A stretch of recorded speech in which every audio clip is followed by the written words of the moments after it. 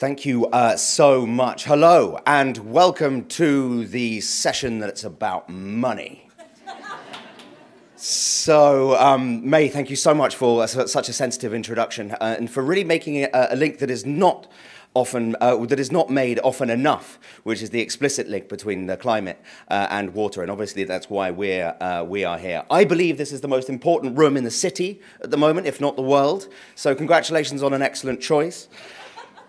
So my name is Tom Ferguson, and I'm with Imagine H2O, and we have had the privilege of organising the Financing Water Climate Solutions section of today. And our thanks, obviously, to the Governor's Office of Planning and Research for the opportunity to bring all of these brilliant minds together, both on stage and, of course, in the audience. So, for those of you who don't know who we are, Imagine H2O is a non-profit organization with the mission to empower people to develop and deploy solutions to water challenges globally. And in the last 9 years, we've supported 90 alumni companies and hundreds more with the development of their companies and their business plans, and they are at the forefront of the fight for sustainable water management, and it's great to see quite a few alumni of our programs here today. But today, we are focusing on the lifeblood of those solutions. Yes, indeed, the money, the cheese, the green. We're going to focus on finance. So we're going to see an overview of where we are at the moment on the financing of water climate solutions before really digging into the themes and case studies in green bonds, the deployment of private capital, and finally blended finance before wrapping up. Now, anybody who's seen the agenda for this session can see that we're going for kind of a fast jazz approach to this. We're going to cover a lot in a relatively short period of time. So, without further ado, I am delighted to bring on stage Henk Ovink, who is a professor at the London School of Economics and Harvard. It's quite the duo on the CV there. Special Envoy for International Water Affairs for the Kingdom of the Netherlands, and Sherpa to the United Nations World Bank High-Level Panel on Water to get us started. Henk, welcome. Wow, thank you. Finance, climate, it's all related. But I will try to focus and take it a little away from the money to the values. Because too often we discuss water and finance and then lack the capacity to make a case in our environment, in our communities around the world. And that is because we lack actually the capacity to value water right. We agreed on the 2030 agenda, and SDG 6, the water SDG, is connected to almost all the other SDGs. Without water, there is a lot of despair, migration, refugees. We have 25 million of them now. There will be 250 million in 2050. 10% of the African continent on the run. I don't know, who of you is from the United States? How many people live in the United States? How many people? 300? 300 million? 340? Thank you. So that's 34 million people on the run. If you imagine 10% of African continent, 34 million of your American fellow citizens, Trump or non-Trump voters on the run. So this is the future we're looking at. Water is critically important, connected to health. We have food programs that give food to people that are sick because they drink contaminated water. The food programs really don't help. People still die. 2.1 billion people in the world drink contaminated water. And if babies drink contaminated water, brain damage, you cannot recover from. There is no pill against it. And then not to talk about insecurity, wars, poverty, urbanization, energy, and so forth. But water is also, thanks to those connections, the leverage for change. And in the context of climate change, 90% of all natural disasters water-related, 80% of adaptation is water-related. So water is this key, this chain. But then we have to start to understand it better, value it comprehensively, and manage it inclusively. There is a strong economic case for investment in water. Benefit-cost ratios for investment in water and sanitation have been reported as high as 7-to-1 in developing countries. OECD, 2011, 7-to-1. If that's not a business case, I don't know. Benefits from strategic investments in water security could annually exceed hundreds of billions of dollars. Unfortunately, to date, strong economic case for water-related investment has failed to translate into a financial case for investments at scale. So we lack the capacity, the instruments, but also the will to get to investments sustainably in water. Financing water has to be proven to be difficult because, amongst others, water is an undervalued resource. We don't price it or its services. It's a human right, so there's a real challenge there. Water is undervalued, water resources are also underpriced, poor recovery for water investment.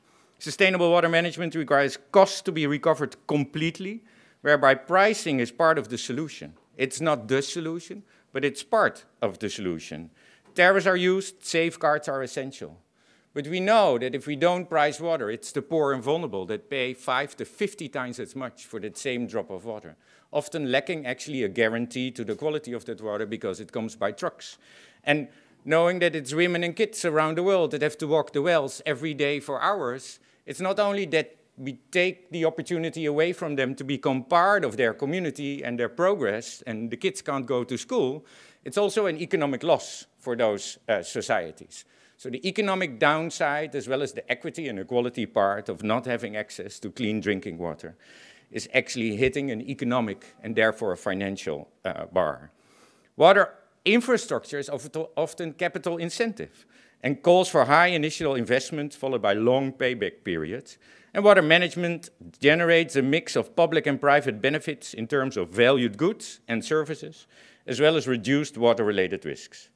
Many of these benefits cannot easily be monetized. So, I don't know, who you is an economist? You can raise your hand. We need you, desperately need you to provide us the help in presenting business cases that don't focus on single-focused approaches when you think about investment in water, but reach across the values of water, economic, social, environmental, as well as spiritual and cultural. Many of the benefits cannot be monetized, and they undermine the potential revenue flows. 2 years ago, 2.5 years ago, actually now 3 years ago, we started to work on this UN World Bank high-level panel on water. Why? To raise water to the highest level of attention. We got presidents and prime ministers, the Secretary General of the UN and the President of the World Bank to join forces. I was a Sherpa to the panel for the last 2 years. I never knew what that was. I got this little cap. I really thought that I had to, but it meant you had to carry the load for the men and women that actually carried the load of being responsible. And why was it so important to have sitting heads of states, heads of government?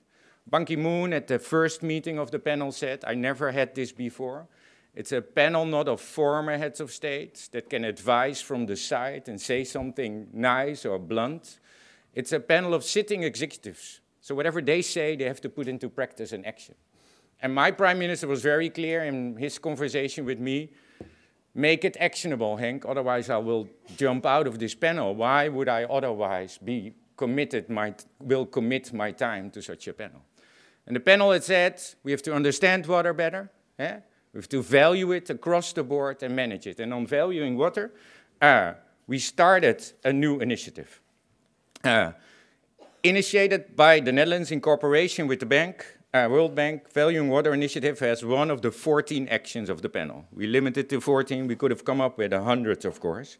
And we started with defining principles, what valuing water actually could mean. And we did not do this from our desks or behind in the offices of the prime ministers and presidents or in some of the basement of the UN where you can find yourself caught up for 2 days and wonder if there's light out there. And it's, I think there were valuable moments in that as well. But we went out to the world. We had sessions all around the world with communities, with businesses, with governments, with NGOs, with indigenous groups, with individuals, and with institutes to understand better what those values and those principles could actually be. And we came up with 5 principles on water. 1, recognize and embrace water's multiple values. to different groups and interests in all decisions affecting water. That means that a comprehensive approach when it comes to water, thinking about the economic, yes, financial, but also environmental, social, and spiritual, cultural values. Second, reconcile those values and build trust. Conduct all processes to reconcile values in ways that are equitable, transparent, and inclusive. Now, trust is the toughest part in this approach of valuing water. In the Netherlands, we say it comes by turtle speed and leaves you with the speed of a cheetah, although we don't have cheetahs in the Netherlands, so normally we would say horse, but I just learned last week that a cheetah runs faster. But building trust is tough. It's not easy, and especially when it comes to water. If you have no water or you pay 50 times as much as the ones that actually want to talk to you about water, or water is privatized, like in some countries, or there is no right to water, then building trust is not the first or most easiest thing to do, but it's critically important. Third, value and protect the sources. Critically important, those sources. We forget about them. We think about the economic models. I'm not going to talk about Cape Town, but it's not a good example on how we deal with water. Surface water is lacking because of drought, and all of a sudden there's a crisis. And we close our eyes, and at the same time, the people who can afford it dig a hole in the ground and tap into those natural resources without it being metered, without them being challenged. So protecting the sources, critically important. 4, educate to empower and be educated. So this is not professionals talking to people on how things work. No, this is about collaboration and inclusion, that education from the people to the government, to the professionals, is as important as the other way around. Empowering means an inclusive approach, and an inclusive approach means that you're open to everyone and everything. And of course, 5, money, because Tom already started, ensure adequate investment in institutions, in infrastructure, in information and innovation to realize the many different benefits derived from water and reduce risks. So it's not only money for the infrastructure, and there's a big gap in investment in infrastructure. It's the institutions that are critically important, the information and data to understand water's complexity, to move to next steps, and innovation to leapfrog. Past solutions won't give us salvation for the future. No, they will actually make sure that we will lose out. The panel members committed to putting these valuing water principles into practice. We cannot do it alone. We have to recognize the full range, and we need you all. So the Valuing Water Coalition started. We launched it at the High-Level Political Forum in July, and we now have a group of businesses, governments, NGOs, communities, youth, across the board and across the world that are stepping up and stepping in and saying, I want to use these principles in my world. I want to apply them in my business. I want to apply them in the way I draft policy, in the way I work in a community, in the way a school thinks and works about water. You can all do this. Use these principles, put them into practice, and become a front runner. Organize your network. Be a leader in this peer-to-peer learning. We have coffee makers from the world that started in Panama. In Colombia, we have I stop. There's somebody in the back saying I have to stop, so I stop. That started small, valuing water across the board of these principles. Now we have the bigger coffee makers, thanks to this first initiative, at the table, organizing 40% of the world's coffee production, finding ways forward to make water a more valuable resource for them. We look at the beer industry, finance sector, banking, government, and so forth. So each and any one of you can join this movement. Give me an email on LinkedIn or in this app. I think you can click me, and then we're connected. Make sure that we know that we can connect and join this Valuing Water Coalition, because valuing water is beyond the finance of water. And we need to make sure that we do it comprehensively and inclusively with all of you. Thank you.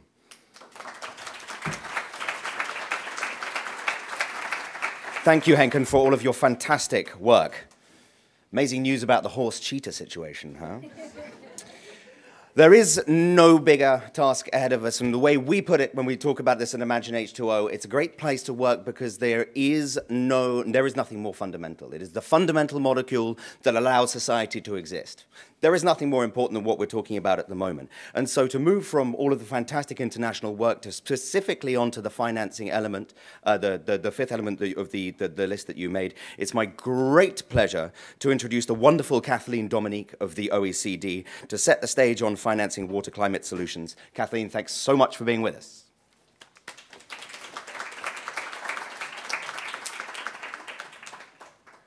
Hi, good morning, everyone. What a pleasure to be here. I came over from Paris yesterday and just delighted with all of the excitement and energy here that's happening around the climate and water space. I have to say, Henk did a perfect job to set up what I'm going to talk about with you now. I work at the OECD. We're a think tank based in Paris. We work with governments principally, really from all over the world. Our member countries are advanced economies, but really the challenges we look at are global. And because we're an economics-based institution, I feel also inclined to share some data and trends. So after all of the inspiration of this morning, please bear with me. So just before we get started on talking about some of the solutions and the opportunities for finance, just going to start by reminding ourselves of the challenge. And Henk said this perfectly. Here we have really some figures that support this idea that, of course, investments in water have a strong economic case. So we look at the potential billions that could be saved in terms of avoidance of costs and water risks. We have a strong cost-benefit ratio of many investments in water and supply and sanitation services. But of course, I want to draw your attention to really the bottom left there, and remembering really it's about people who need access to these services. And we're still lagging far, far behind, even if it's 2018. Okay, well, of course, there's this economic case, right? So Henk explained very well that water has these many, many values, not just the economic value, but much broader environmental values, ecosystem values, et cetera. But of course, this doesn't always mean you have a very good case for investments. So when you talk to investors, they say very often the first thing they say is, yes, but we, of course, we're investors. This means we want a return on our money. Different from philanthropy, right? So we've had this persistent financing gap, okay? We moved from the Millennium Development Goals to the Sustainable Development Goals, basically that ratcheted up the ambition in terms of what we want to achieve, but it also means it's going to cost a lot more to get there. Of course, here's some figures just to give you a sense of magnitude of the challenge and really the financing that needs to flow into these types of investments in order for the benefits to be reaped. Now, of course, this is a financing solutions session. So what I want to do is now share a few ideas about where I think there's opportunities and reasons for optimism, even if we look at these rather pessimistic figures. And the first theme is really around the green bond market, which has been growing extremely quickly. It's very exciting. The panel is packed with experts who dig in deeper. But I just wanted to share a couple of key points from this. One is that the green bond market, according to some recent analysis from SEB, has gotten very close to reaching or has just reached the 500 billion mark, cumulative issuance. That's a really big deal.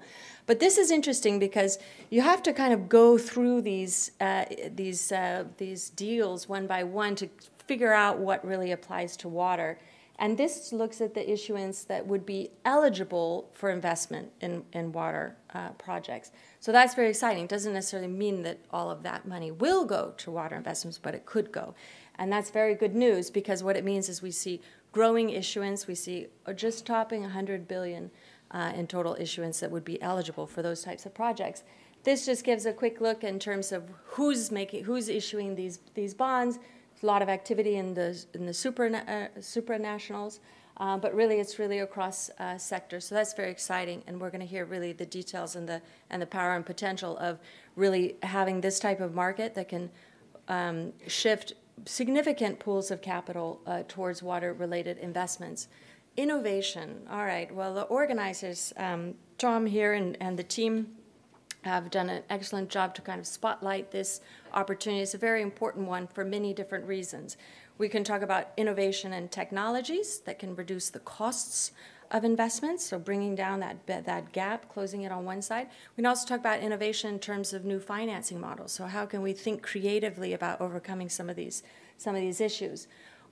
We did some analysis looking at patent data over the past 2 decades in over 200 jurisdictions around the world. And what's interesting to take from that is that you can see really a strong trend in growth in patenting activity of water-related technologies. That basically means that there is a market out there, it's growing, which is very exciting for people in this business. This means that there's a lot of opportunity to be had. We broke this out in a couple of categories: supply, demand, pollution abatement. But what you see is really strong growth here, especially on supply-side technologies, but all of them are trending in a positive direction.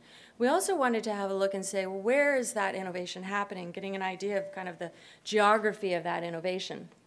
And this chart tells a couple of things.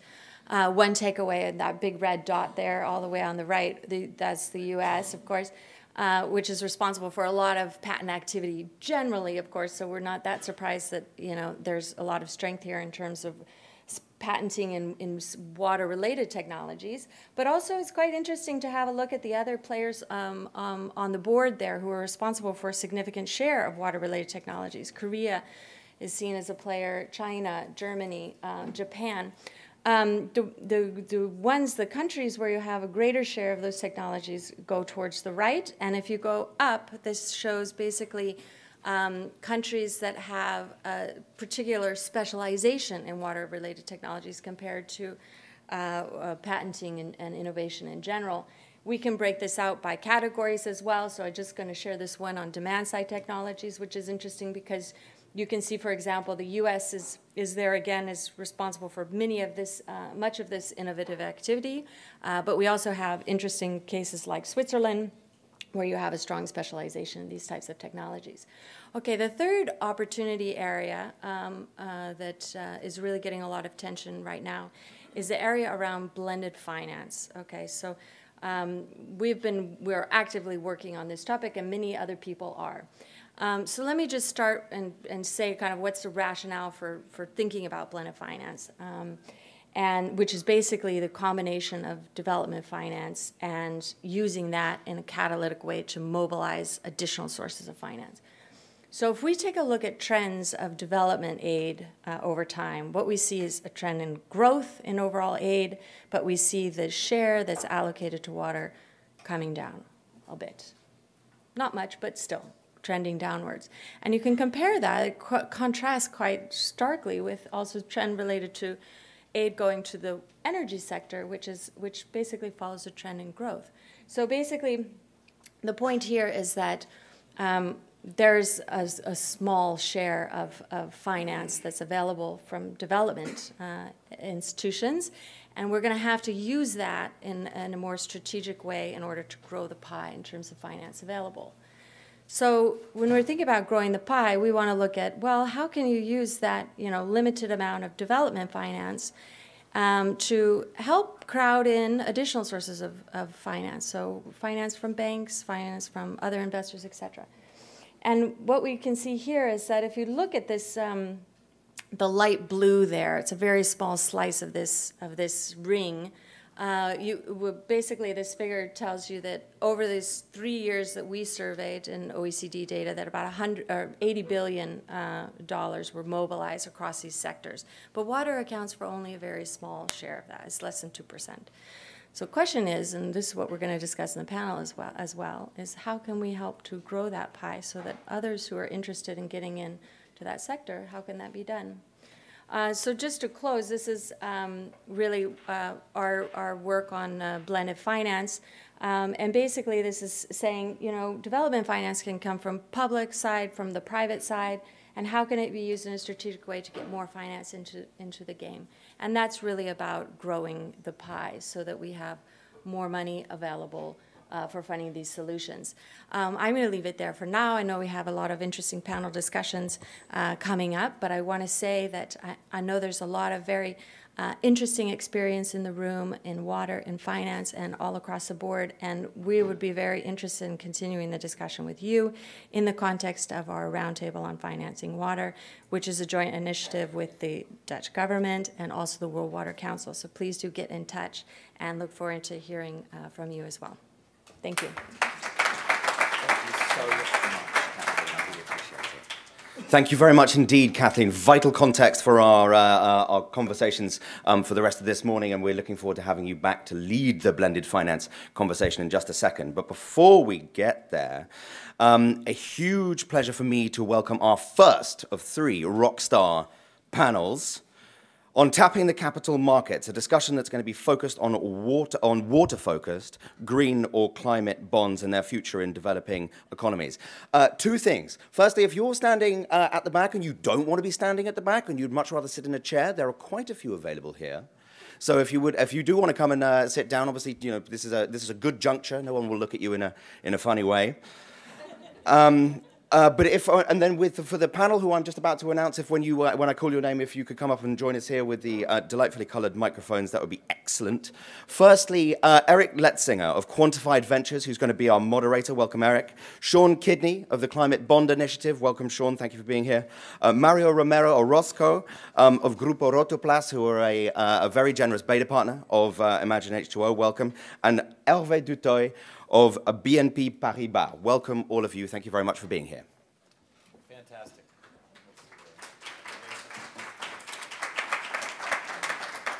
We're good. Are we on? We're good. Hey, everybody. My name is Eric Letzinger. I'm the CEO of a firm called Quantified Ventures. We structure environmental impact bonds. 80% of these we do in the water space. We had the great luxury of working on the first one on the planet here with my esteemed colleague George Hawkins, who was the former general manager at DC Water. We've got some of the smartest and most handsome human beings on the planet in the realm of green bonds. So without further ado, I will be the moderator. We'll stick with the analogy of fast jazz, so no drum solos. We'll keep it sharp and punchy. If we could move right down the line, start with you, Sean. Quick introduction, who you are, who you're with, and what you're doing in the green bond space. I'm Sean Kidney, CEO of the Climate Bonds Initiative. We're kind of like the NGO for the green bond market. We work all around the world. Some of our biggest areas of work are in China, India, and Brazil. We have a certification, a standard scheme. We're currently working with the European Union and developing a regulated taxonomy, including water investments. I'm a member of the technical expert group, you'll know. And we promote. So we promote what the challenge is, climate change. We promote what the solutions are, and we promote the opportunity to invest in those solutions. Fantastic. Hervé? I don't know if I'm smart or handsome, but at least I work for a bank. We underwrite green bonds. By way of introduction, I've always been with BNP Paribas, which is a major European bank.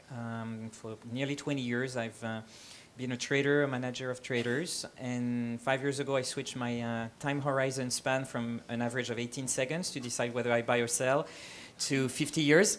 That is issues that will affect 2 generations ahead of us, and I created this position of Chief Sustainability Officer for the Americas, and which is about basically impacting society with what we do as a bank, which is very esoteric. I know we have bankers who plant roof gardens and repaint classrooms, but we're not a paint company.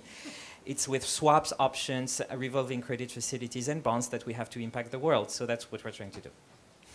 Fantastic. Mario? I'm a Chief Financial Officer of a publicly traded company in Mexico.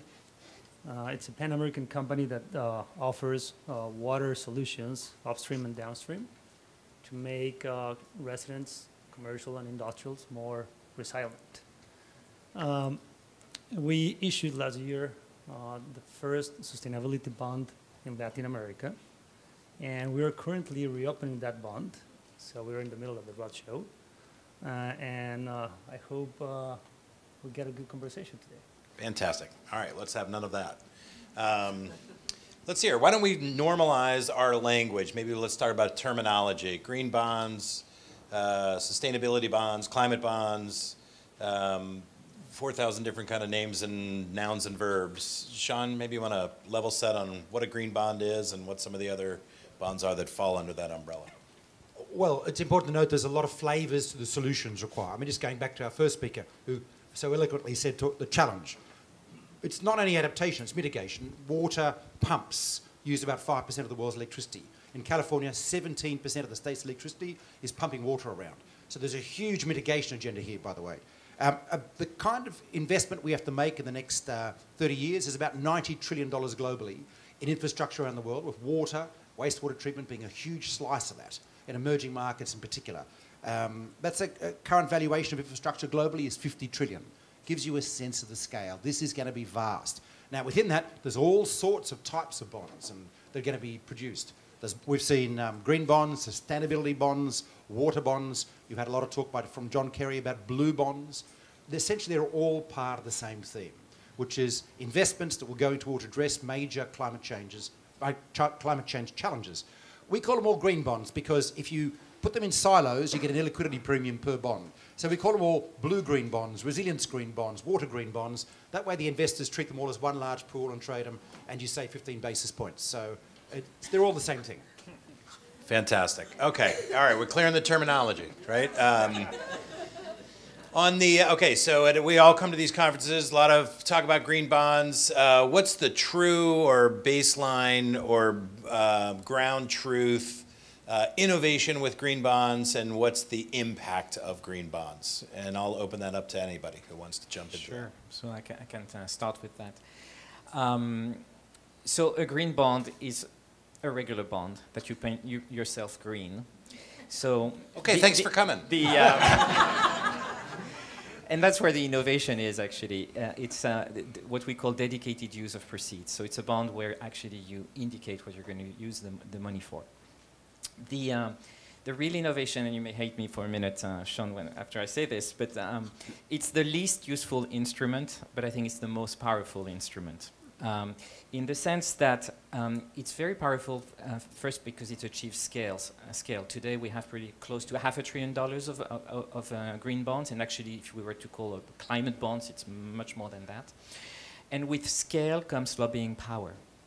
So in fact, that's where the power of green bonds comes in my mind. It has bring the conversation around the table. First around policymakers. When China was at the head of the G20 a couple of years ago, a green bond was a strong item on the agenda. And it has also bring the conversation within businesses and corporations. It has moved from sustainability departments to the executive committee, to the CEO, to the CFO, and to the chairman. Notably in BNP Paribas. And notably at BNP Paribas, absolutely. So for me, that's really where the innovation is about. It's about bringing the conversation, the topic, and then stimulating innovation way beyond the bond market to solve the issues we're talking about. Mario, anything to add there?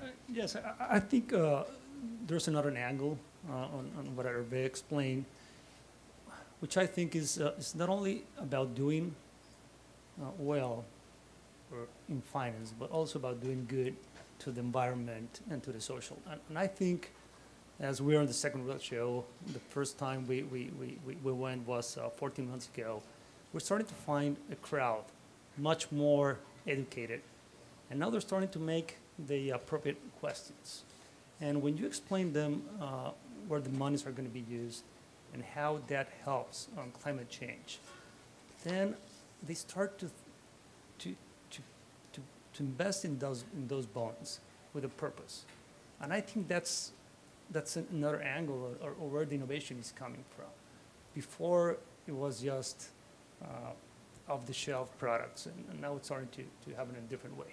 Fantastic. Okay. How do we begin the well, listen here, with $500 million or half a gazillion dollars, can we go with gazillion, of green bonds in flight, where do we go from here to reach full scale? And I'll open up that. Maybe, Sean, you want to get us started?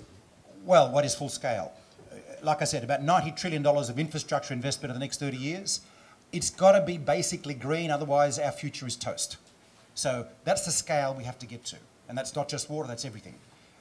We have the money. This is something to bear in mind, by the way. There is no shortage of capital on the planet at the moment. We are flooded with capital.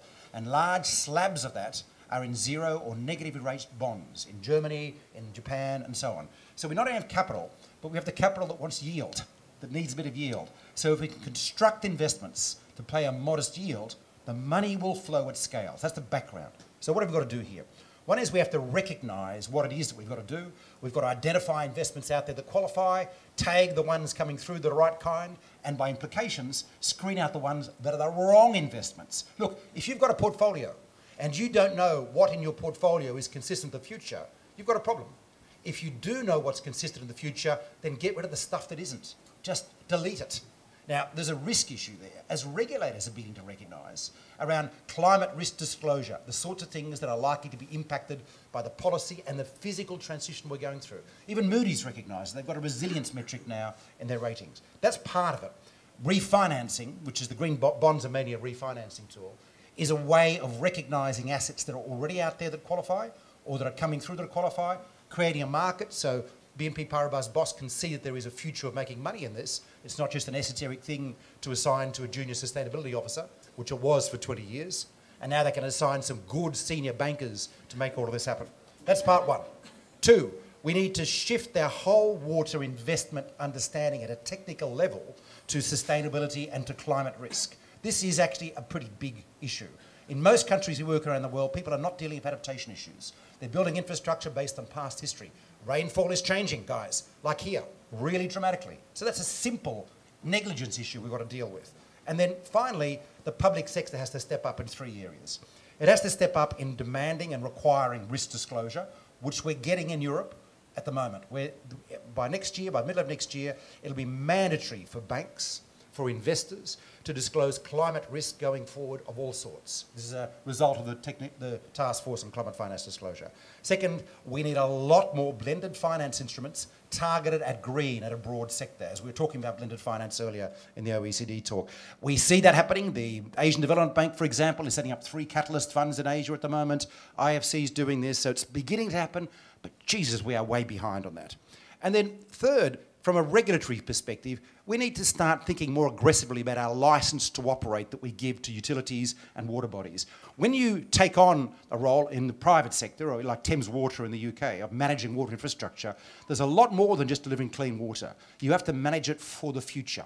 What does that mean in terms of the regulatory settings? Well, in the UK and the Netherlands, water utilities have fairly strong tasks they have to pursue, requirements from the regulator. But I'm going to tell you now, in the US, we don't have this across most states now.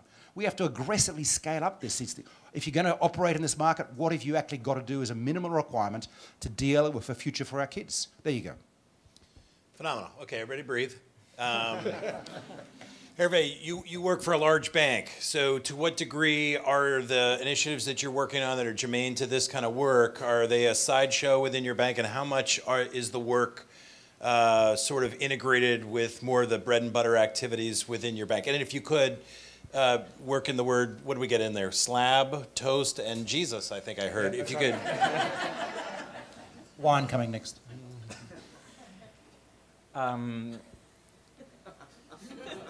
So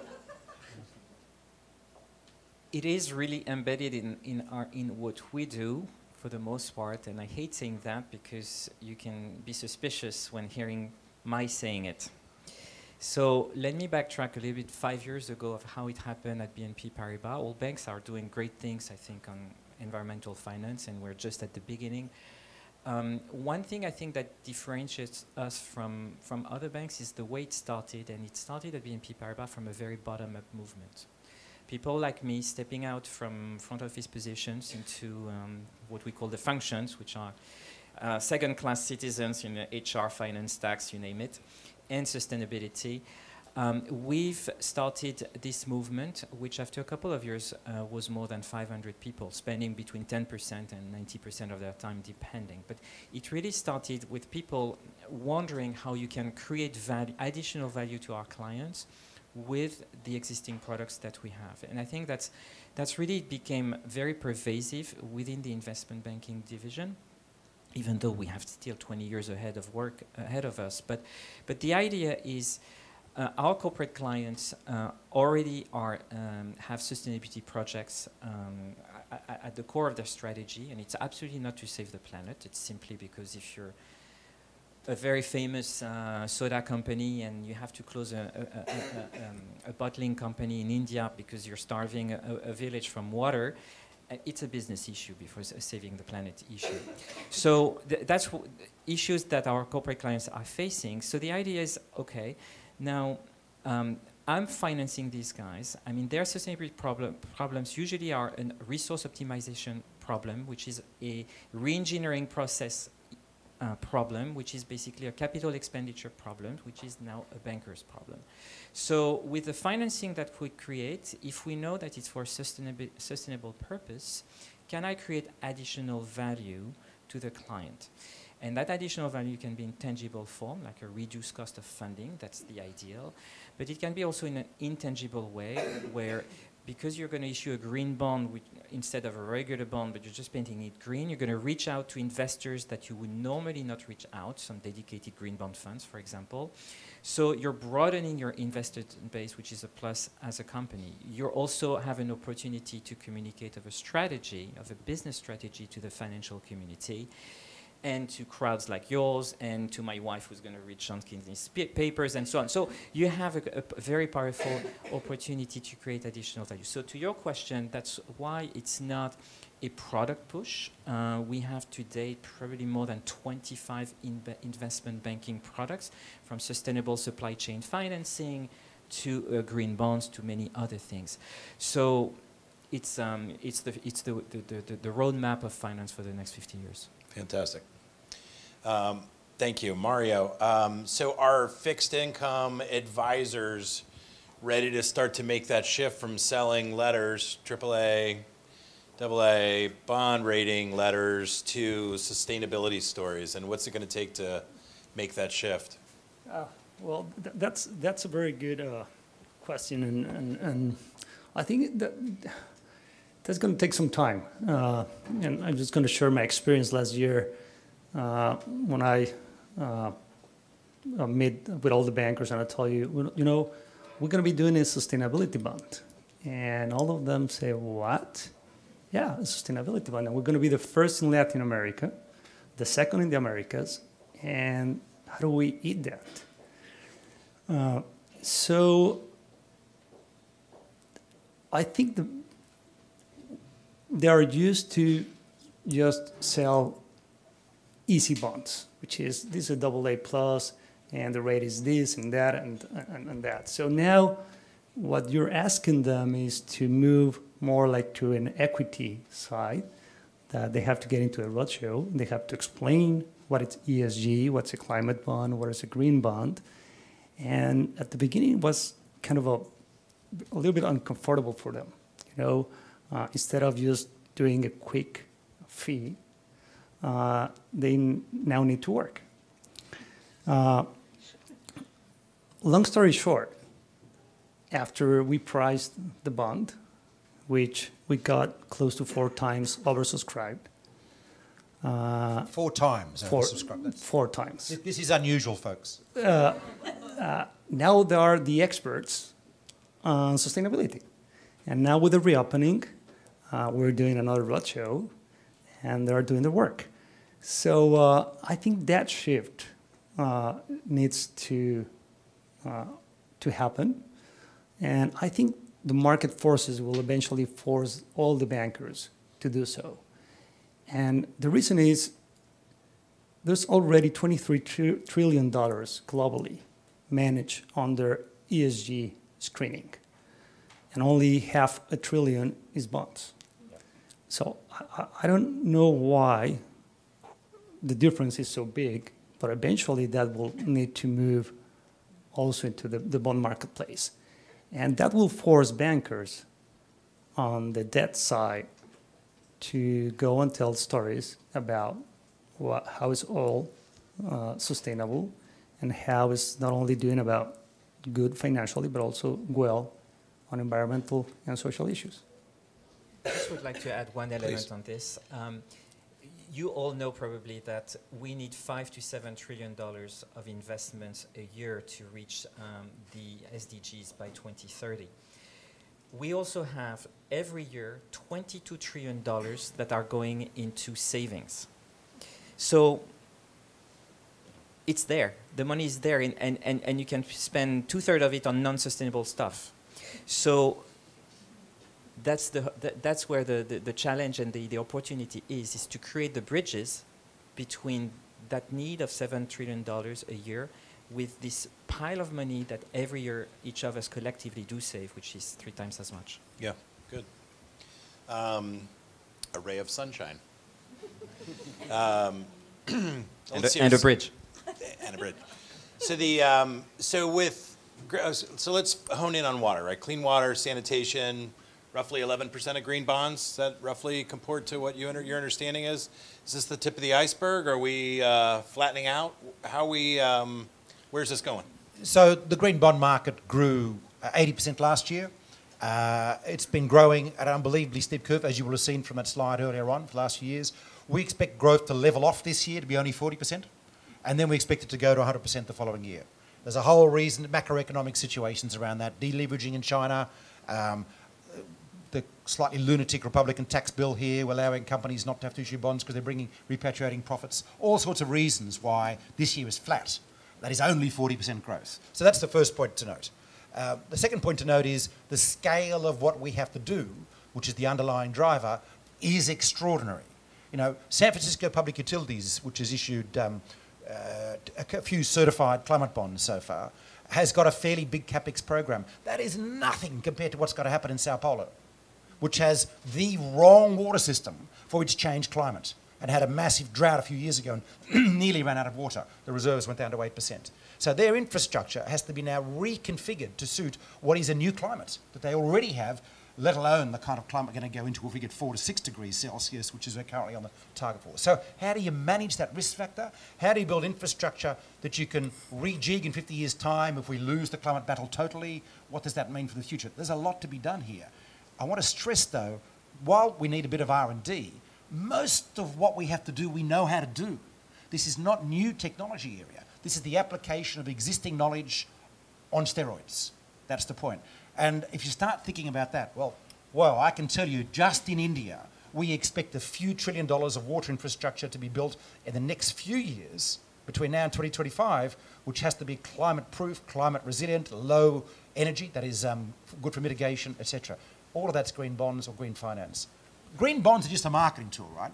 It's a way of identifying what you've got to do, reporting to the investors, and so on. What counts is how the money's spent. That's the underlying work.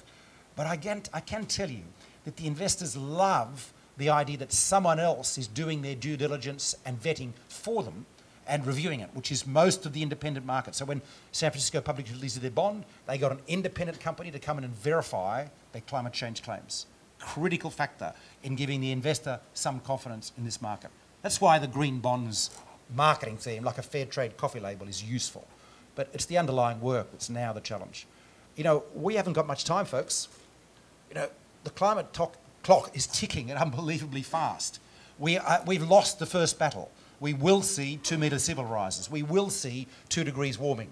What we're on a fight now is to see if we can avoid 4 to 6 degrees Celsius warming, as Jim Hansen says, we're likely to get, and probably 4 to 6 metre sea level rises by the end of this century, current thing. In the 1600s, in case you haven't read Jeffrey Parker's book on the global climate crisis, we saw a massive drawdown of carbon in the Americas because we killed off 95% of the population of smallpox and measles. And as a result, forestry growth sucked carbon out of the atmosphere. It caused a mini ice age. In the 1600s, 1/3 of the world's population died as a result. 1/3, in every continent, that is. That's what we're heading into again. Heat this time instead of cold. Did everybody just feel the ray of sunshine go away? The bridge is still there. Sean, That's right. Sean mentioned Moody's stepping forward and basically requiring some climate change or climate risk as part of bond ratings. Are you seeing implications of that in discussions in the hallways of your large bank? What are the implications of that? Yeah, it's a trend. It's a trend demanded by investors. It's a trend demanded by regulations in Europe. we used to call these elements extra financial rating, and in fact, let's stop calling it extra financial rating. It's financial information. At the end of the day, it does impact the long-term credit of companies we deal with. At the bank, and we're one of 2 banks, to my knowledge, doing this, and it's not fun, but we are integrating a shadow carbon price when we do credit analysis of the companies we lend money to.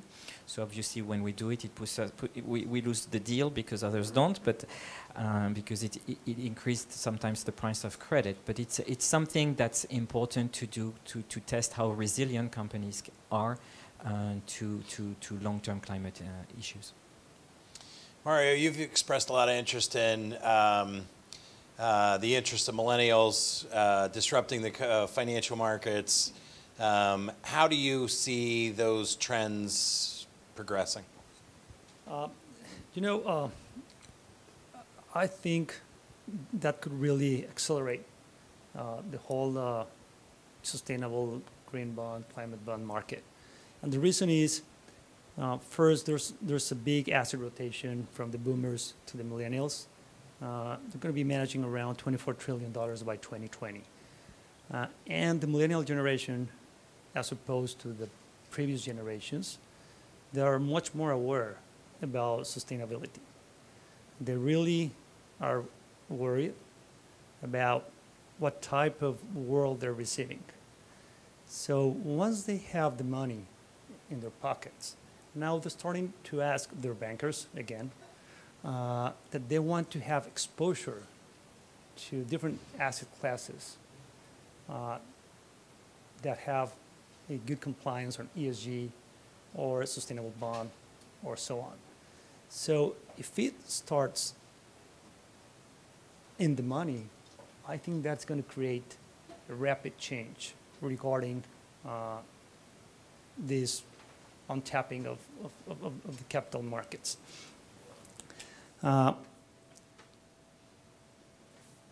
And there are going to be the companies, private and public, faced with the situation to do ESG or to comply with ESG better, either by conviction or by convenience, but they will need to do so.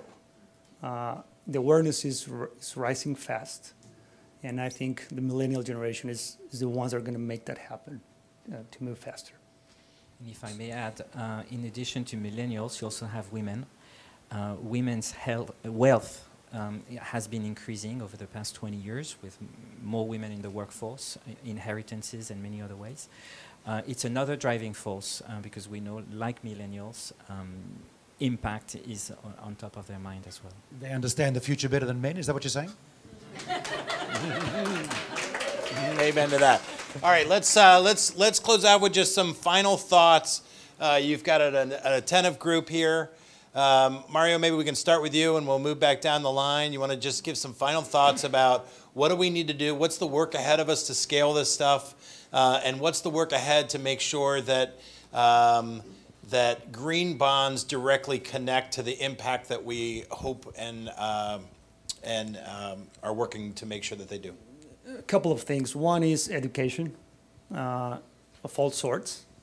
Decomplex all this terminology, ESG, climate green, also, and I think we need to decomplex that and educate the market and people about how to connect sustainability with their money, with their pension funds, and so on. Second, a new generation again, 86% of them like sustainability investing. So those two things could be big drivers for untapping the capital markets. Hervé? Two thoughts. The first one is I hope that you've seen that finance can be fun and help society. The second one is that the future. This is really what the future of finance is about. That cost of funding until recently was only tied to your ability to repay when you do a loan, and in the future it will of course be tied to your ability to repay, but also to your ability to do good. Sean? you know, if you're ever dealing for treasurer in an institution or someone who can issue bond, tell them they can get better money, more loyal money, longer term money if they do it green. This is a different conversation. We've never been able to have this conversation in the sustainability world before. And that's our opportunity. We go to the treasurers now. We don't go to the sustainability people or the environment people. We say to them, you make your stuff climate proof and you show the world that it's climate proof or climate resilient or climate ready, you'll be able to finance things better. That's the change we're experiencing now. This is an incredible opportunity to push a really strong agenda around the right kind of water infrastructure for the future. Fantastic. All right, well, thank you, everybody, and let's thank this esteemed, and by the way, these are validated the most attractive people in the green bond space. Thanks to all of you, and thanks to the panel. Thank you very much indeed, gentlemen. Eric, Sean, Mario, Hervé, absolutely fantastic. We are now going to switch gears to move from the mobilization of debt to the mobilization of equity. This is the bit that we're particularly interested because we deal with early stage companies on an annual basis, and this is the conversation where we're going to dig into the private markets. So the panel is going to be looking at investing in innovation, financing the development and adoption of emerging technologies. And you're in for a real treat because the three people who are coming up on stage are the real deal. Capital T, capital R, capital D. First, we have Steve Close of True North Venture Partners, who's been a judge for every year of our accelerator selection process and true supporter to IH2O. He gives a 2-hour session to our accelerator companies each year, and for all 3 of the times I've heard it, it's pretty much the same each time, and every time it's blown the brain out of the back of my head. He's the best advisor and thinker about early-stage water companies that we've ever come across. Secondly, we are privileged to welcome Dr. Andrew Benedict, who is the chairman and CEO of Anagear, and it's not overstating the case to say that he is a genuine legend in the water entrepreneurial community.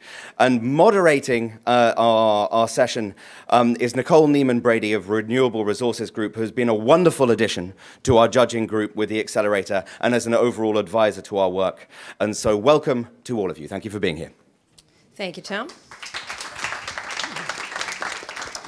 So it's hard to follow that act with Eric. I don't know if many of you know that the prior moderator was a comedian. So I'm going to do my best here. But first we're going to go through a little round of introductions. But it's important to know that what we're trying to hit on here is how innovation can really spur us to meet our climate goals. So I'm Nicole Neiman-Brady. I'm the COO and principal at Renewable Resources Group, and we focus on investing in projects in water, particularly. That's the main focus, but also as it relates to energy and agriculture. We have projects around the world, mostly in California, Mexico, Chile, and Australia.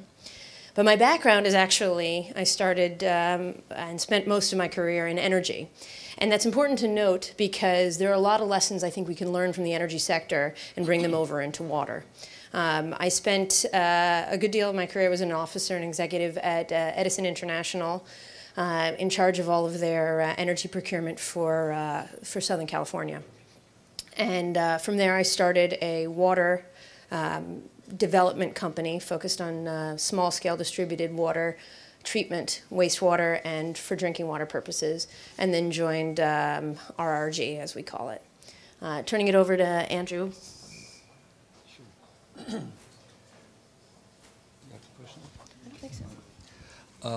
Good morning. I'm a kind of academic that got lost on the way. I thought I can solve the world's problems by being a professor of chemical engineering and environmental science. And then I realized that papers don't solve problems. You actually have to try it and do it commercially.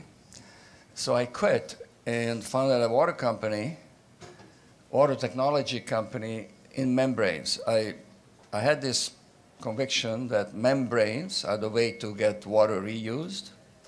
And I felt that water reuse is going to be an enormous problem.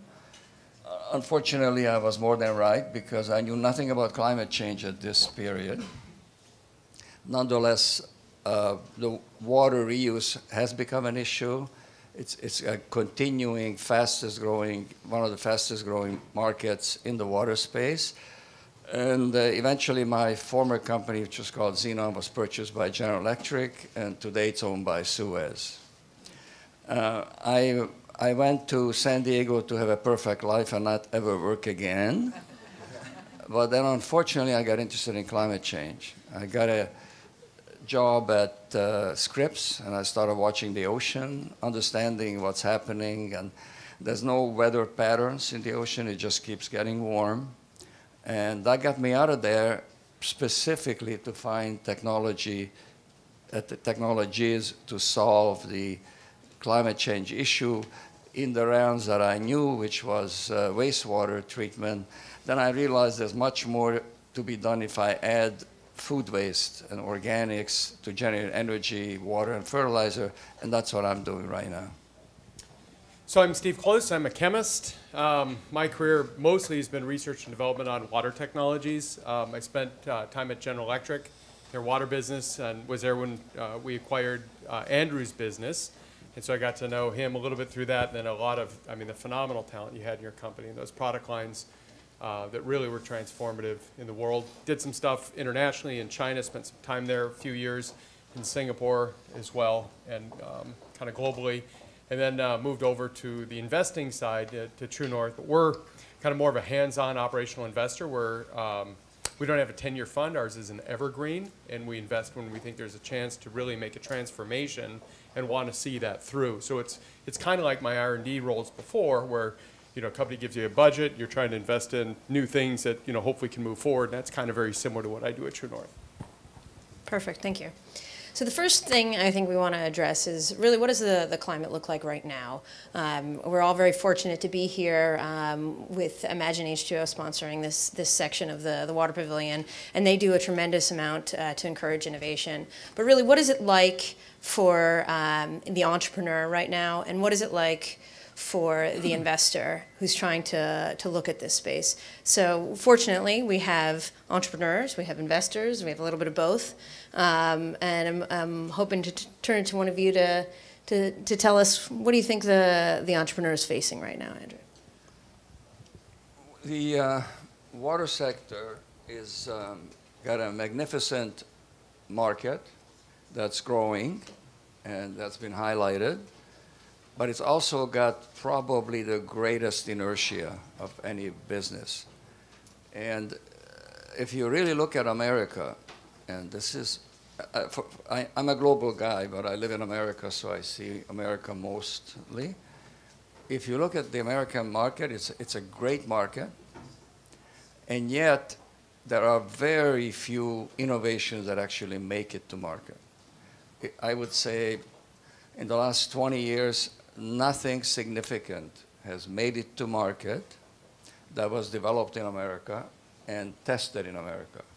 Stuff that comes to America is often technologies that were tested and proven outside of America. So that tells you, not that Americans are stupid, it tells you that the system is rigged against innovation.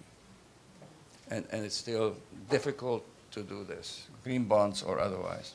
Yeah, certainly with the regulatory hurdles and some of the challenges, procurement and who the buyers could be of the potential technologies, it's really quite a challenge to get investments going.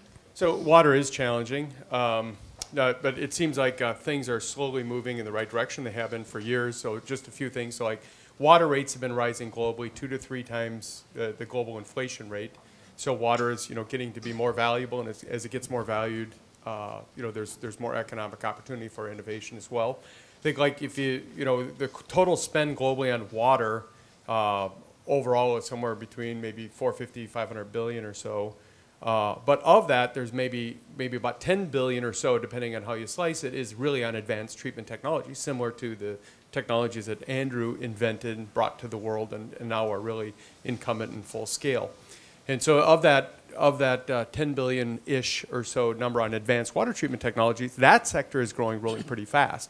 So membranes, for example, which Andrew pioneered the low-pressure hollow fiber membrane technology industry, that has been growing, a good 8-10% globally, or even higher at many times. So I think like for entrepreneurs, it's like money, water's coming more in the money.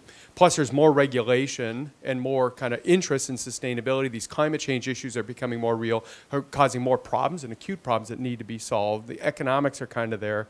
And then the kind of more exciting, advanced area of water, kind of the water industry, is definitely growing at a reasonable pace. So I think it's kind of, it is tough, it is difficult, but sort of like glass half full.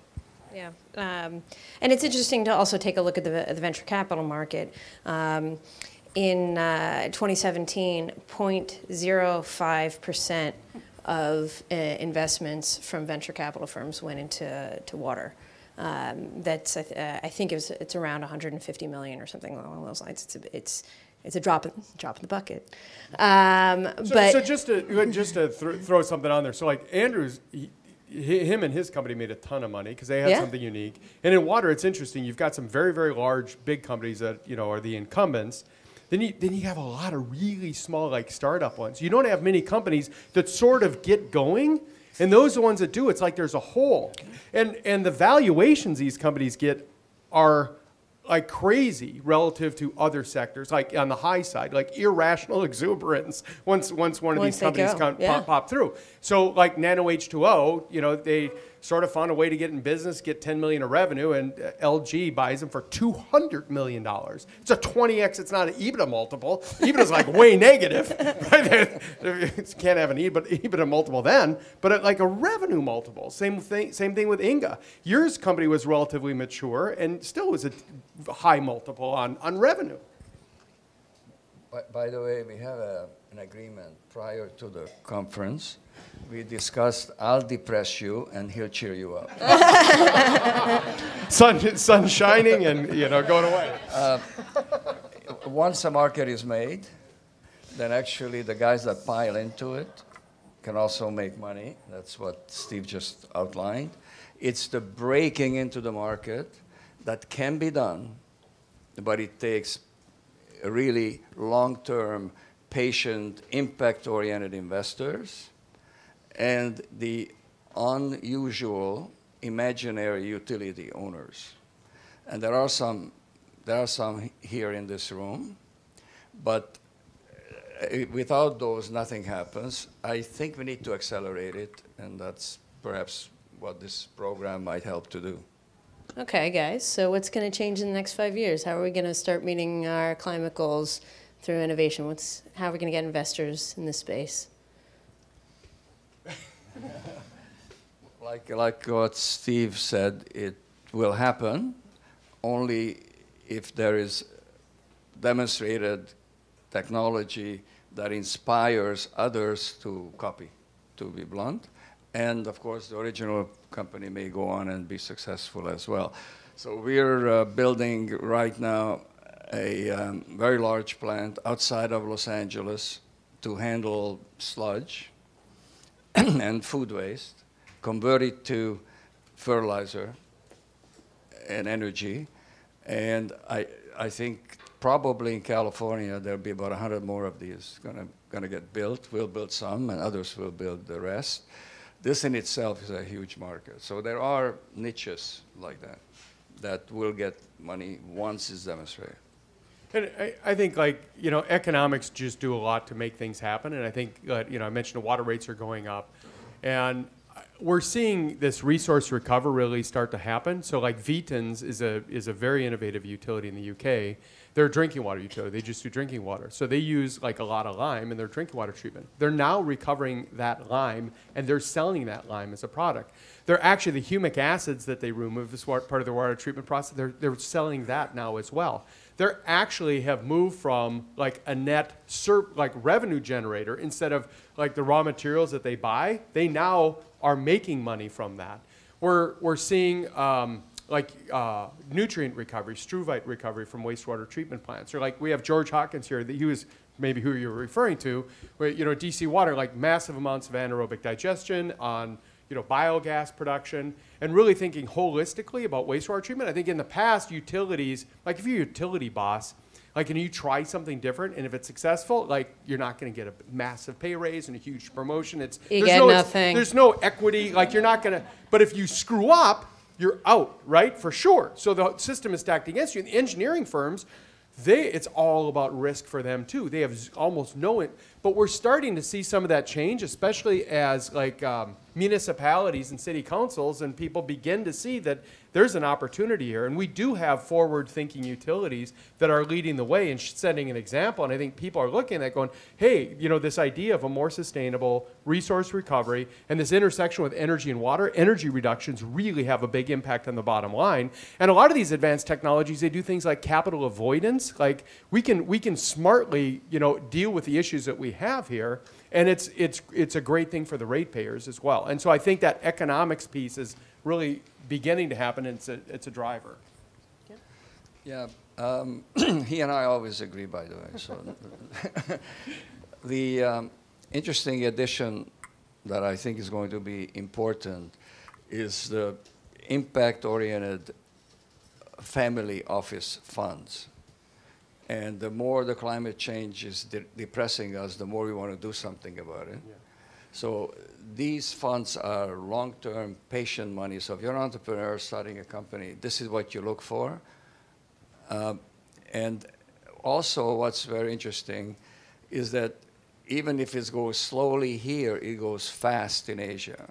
So for example, we've been trying to develop a plan to fully recycle waste to energy. We built one much faster in India. India, which everybody thinks is poor, has adopted this, have a huge program to change the country. They have a leader which is a T-boy as opposed to a rich boy. So he is really keen to make a change. And it just, like, think about the developing world, like in some of these places that don't have like a lot of infrastructure. Are they going to build a massive centralized infrastructure? Like, there's no way that's going to happen. So it's all happening more decentralized. And I think there's been a lot of advancements in decentralized technologies and decentralized treatment. And even in advanced developed economies, like instead of like doing massive retrofits and redesigns and huge amounts of capital on existing facilities, maybe thinking about, well, this actually part of town is experiencing some growth. Let's have a small distributed wastewater treatment with recycling and reuse here. And so I think we're seeing like a change instead of just like kind of good old standard 80-year-ago type wastewater treatment, really thinking about it much more smartly. And this can be done much more cost effectively and advantageously. Yeah, no, it's music to my ears to hear the distributed solutions.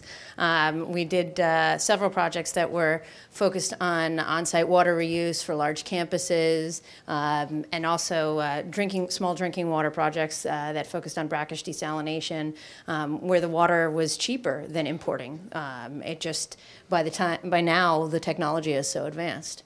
I'm going to turn us a little bit to some advice, because I think, you know, you've made some good points already on what entrepreneurs should be thinking about in terms of, okay, so large family offices of super wealthy. I think that is a very good place. However, it's hard for the starting entrepreneur to get there. Going internationally, also very good advice. What else? What other tips and thoughts can you impart upon how to really get someone's company going, to find funding, et cetera? Because if you think about it, there aren't many VCs that focus on water. There's a handful, and they make 1 to 2 deals a year. True North makes some as well, but you're not quite as dedicated to water. You have a broader mandate. We have a broader mandate. It's hard. It's hard to find the support and the resources. What tips would you give? That's a very difficult question. And if you really look at startup companies in the US, as Steve pointed out, they go to a certain size until the guy runs his own little shop, and then typically they falter. And they falter because they don't have the funds to have a balanced system of sales and management. So they sell something and they don't know how to deliver it. And they're in this valley of death. And frankly, the funds that the venture capital companies that have come in, sometimes actually been more destructive than helpful to these companies. So it's a very critical position where you really have to find long-term patient money, or you have to go extremely slowly and not get into a pitfall, which usually eliminates these companies, or they get bought out cheap on the dollar. As crazy as this might sound, if you're an American company, you may want to start in Asia, literally, because I think Asia is where the need is. Asia is much more open to technology. We have such enormous inertia, like I said before, to overcome to get to scale. So if you find the right location, or maybe find an Asian partner, that could really help you get through this valley of death. I'd say I think on the investor side, sophistication and domain experience in water is really, really important.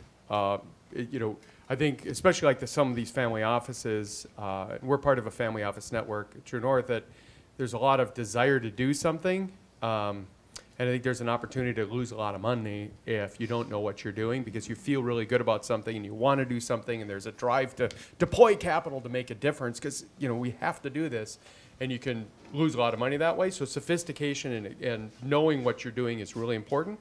From the entrepreneur and innovator perspective, I think today sometimes there's a little bit too much emphasis on getting a story, and the story is really important, but like if it's sort of just a story, but you know, it's not really right. I think that's, so I think you try to really focus on the problem to solve.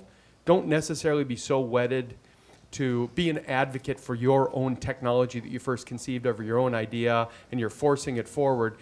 You have to think about what problem am I uniquely solving, understand the incumbents and the context, and then also understand, I think like Andrew was saying, that the first markets to address might not be in your backyard. Have an understanding and awareness. Maybe be a little bit slower to get that great sounding story and the great looking pitch deck that sort of is kind of nothing when you're, you know, because it's just like that's all it is. Really iterate through, understand the problems, and iterate through on the solution set to find something that's unique, and then be okay with finding, you know, wherever the right entry markets are to give it a try. I actually, I think a good way to think about it is, you know, you may invent the best motor ever, but you need to make sure that there's a car you can put it in. And, you know, you have to think about it holistically and really think about the whole solution. And sometimes a lot of the technologies I've seen, at least, are very much a solution looking for a problem. The nature of this industry is that it's fully open, like government bids and so on. And there's a lot of players. So, but the people that start companies generally are technologists, and they only look at their technology, and they look at the fact that they have a green bolt versus another guy who has a yellow. I mean, I'm just exaggerating here. The point is that they're so focused on their technology better than anybody else's that they truly never examine, is this saleable, given the long cycles? What will it take to get there? So frankly, most companies that start never have a chance for good reason, and probably shouldn't be there. This is not the same in some other industries. So I think the issue really is business is hard and business is slow. So unless you have something remarkable that's different, and you are as a person different and willing to suffer the slings and arrows of outrageous fortune, you're not going to make it, period, no matter who finances you. So competition, understanding competition is critical. And when I look at successes in the world, they're often, you know, entrepreneur dependent in this sector. Okay, switching it a little bit, I want to talk a bit about the role of government and what we can learn from countries like Singapore, and activities in Ontario, Canada, that have really spurred some innovation. And this is where I will make a little tie into the energy sector, because even here in California, I witnessed firsthand the development of the renewables sector and how it grew with the state mandates to increase renewable percentages, and Governor Brown just increased it that much further. You know, every time the increase gets put onto the energy sector to increase the percentage of renewables, it seems impossible, yet we somehow meet it. And with it comes reduction in costs, with it comes innovation. And if you look at the prices of solar panels, that didn't happen by accident. Now the prices are really low.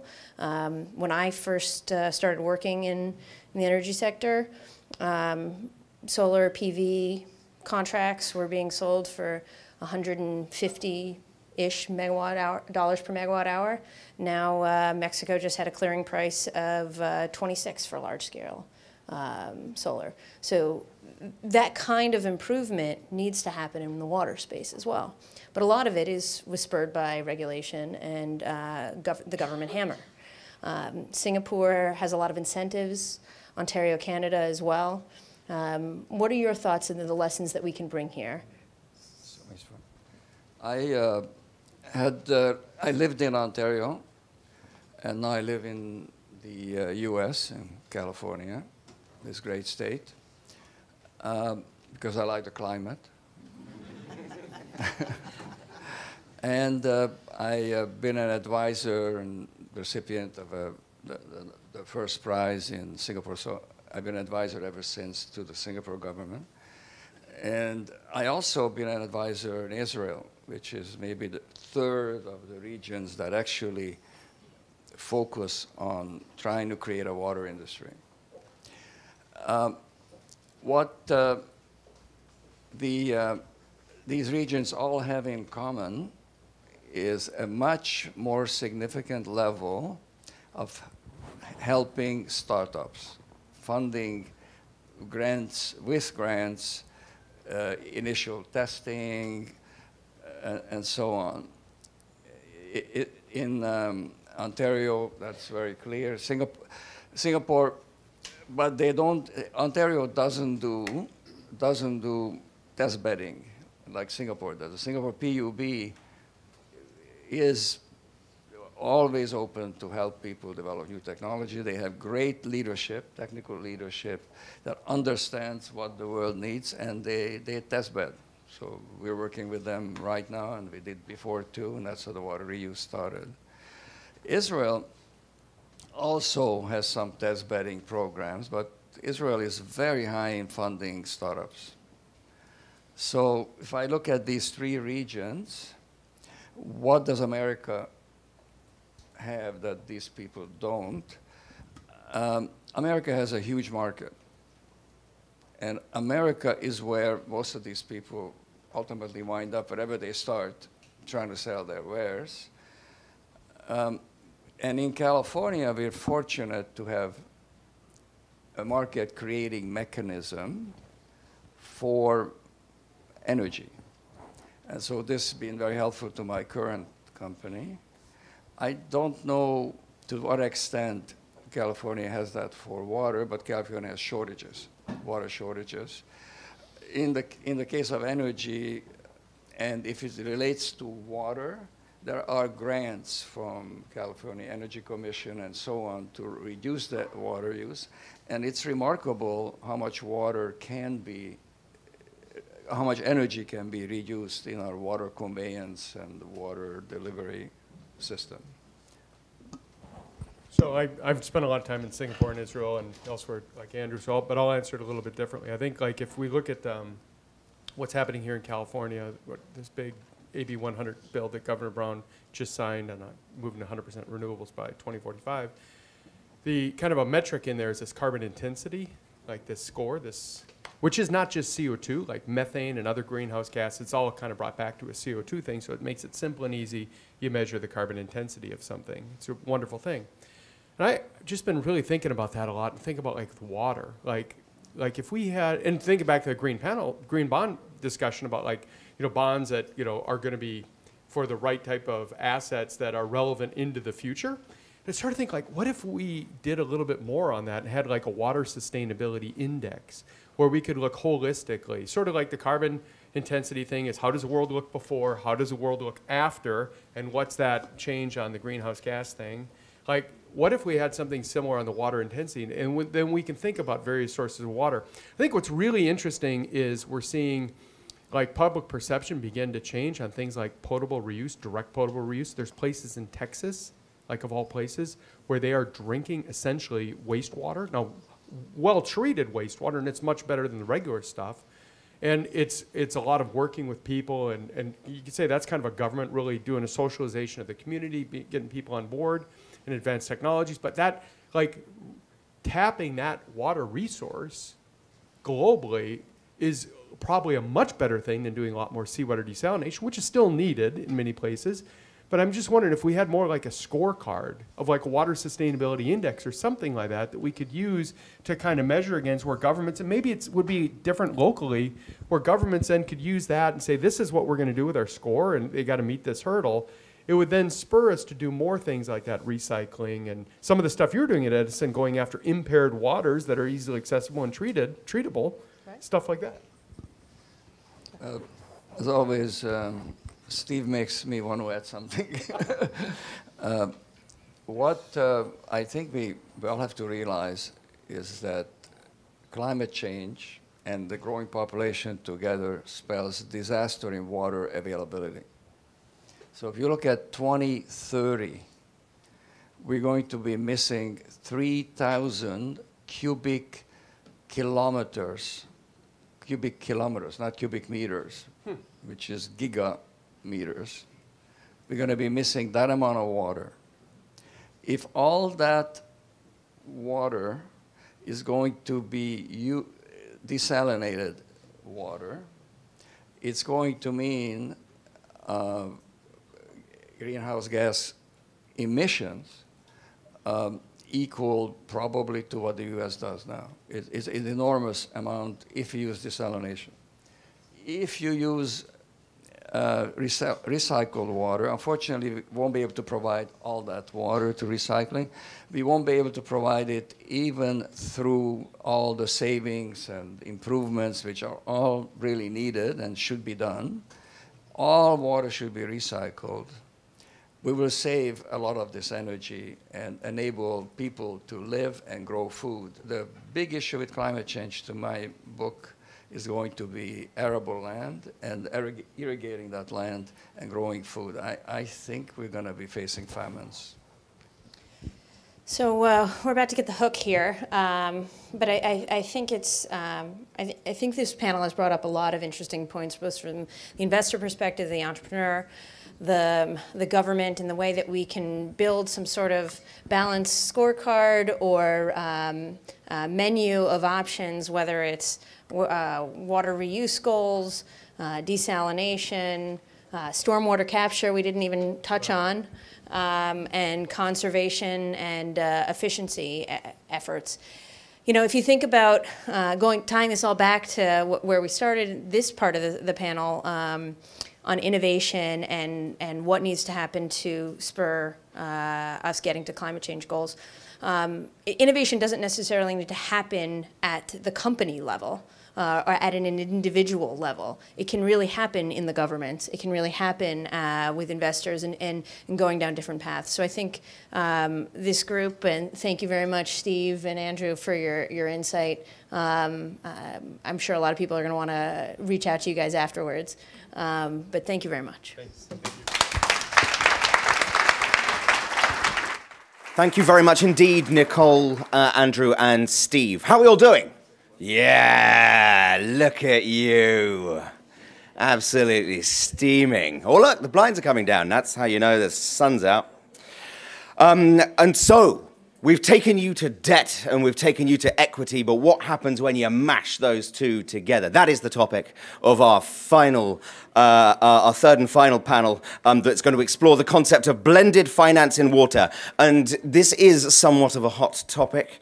of how to mix public development and private capital. So I know that you're going to enjoy this one. Please join me in welcoming again Kathleen from OECD, who is going to be moderating the discussion, and then Julia Macaño, who is kindly joining us from the European Investment Bank, as well as Ana Giros from Suez. Welcome, all of you. Thank you for being here.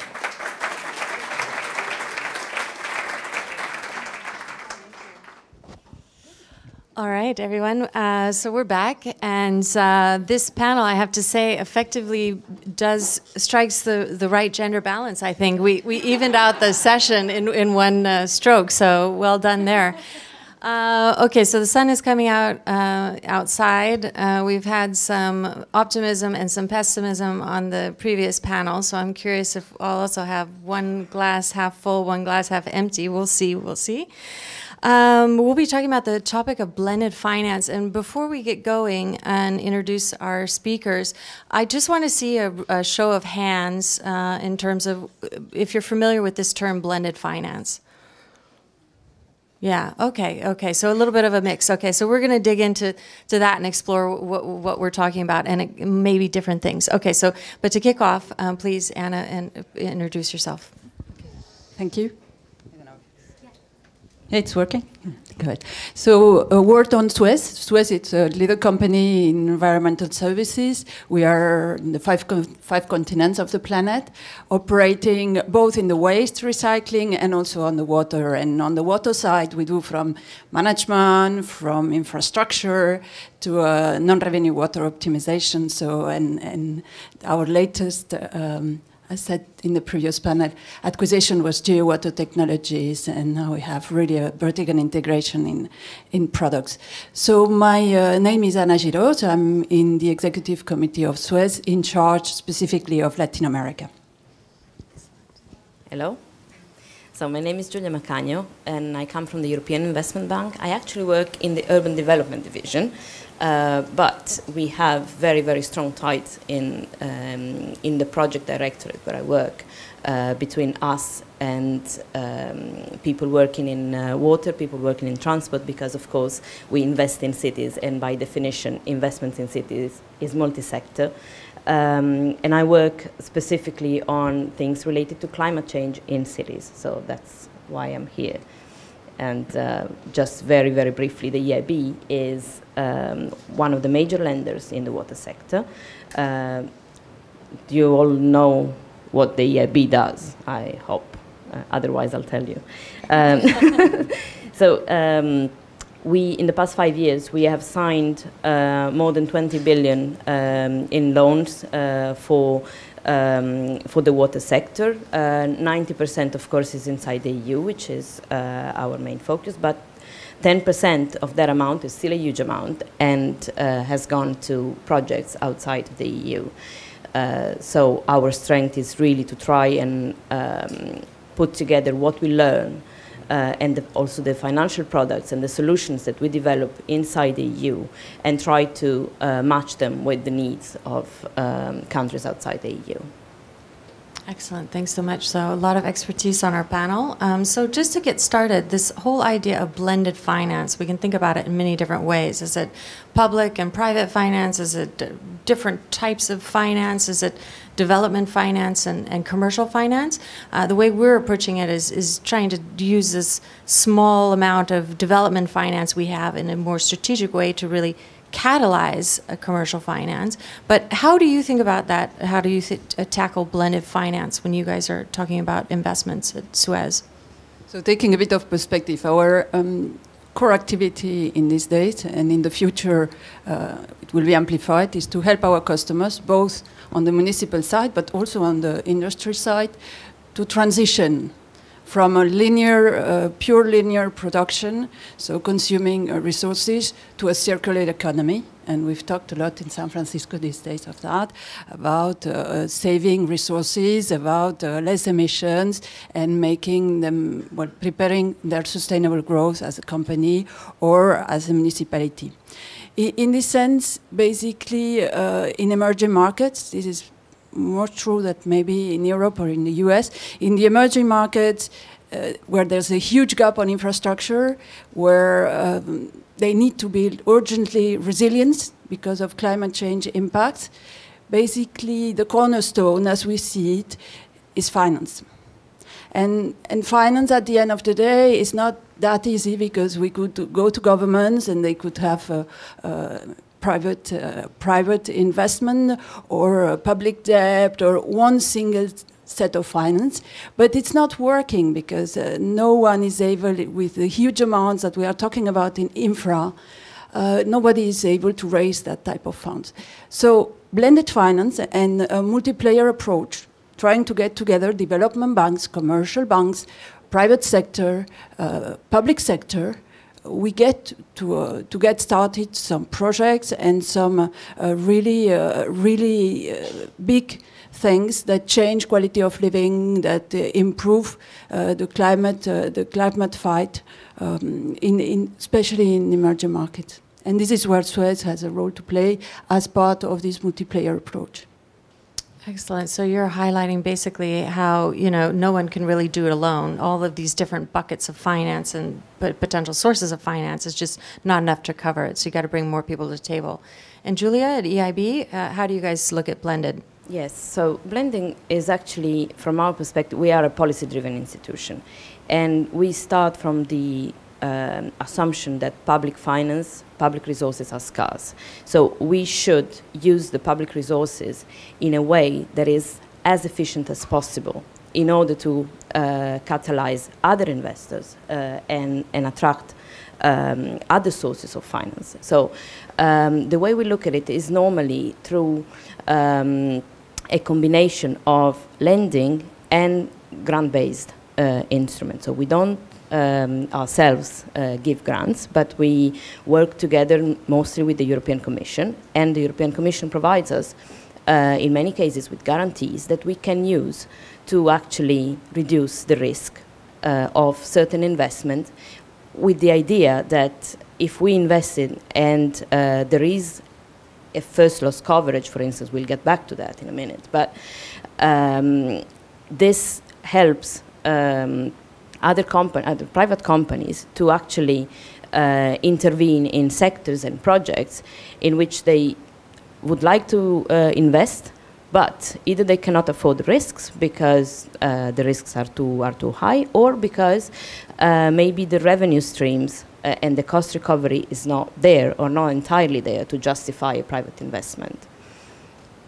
Excellent. Okay, so that's a very good illustration of how some of the public actors can use instruments like guarantees or structured funds with first loss provisions, et cetera, to make that, investment proposition more attractive, right? So this is about essentially growing the pie. So how is it done? I mean, give us some examples. So can you give us some illustrations of actually what you're doing? How does it really work on the ground? Sure. I will be very concrete because I think with examples it's easier to understand.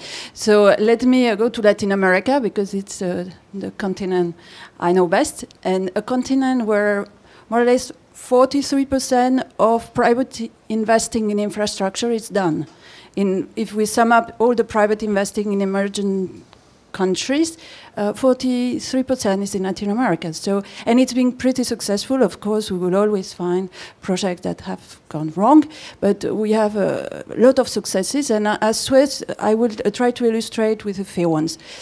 First, Mexico. Mexico, quite long ago, they created a PPP law, dedicated, with bank guarantees, so basically Mexican bank guarantees in fideicomisos, because in the PPP, as it is long term, at the end of the day, what it counts is the security of payment, because we make the investment up front. And we have 4 PPPs already in Mexico running in the water sector, so basically wastewater treatment plants, and we are about to close a 4th one with a major first investment of 20 million in infrastructure, very close to here in Tijuana for a desalination plant. So PPPs, basically private sector invest in the capex. Both models, in the lenders, so the private banks would invest in debt, and the industrials like us, we invest in equity.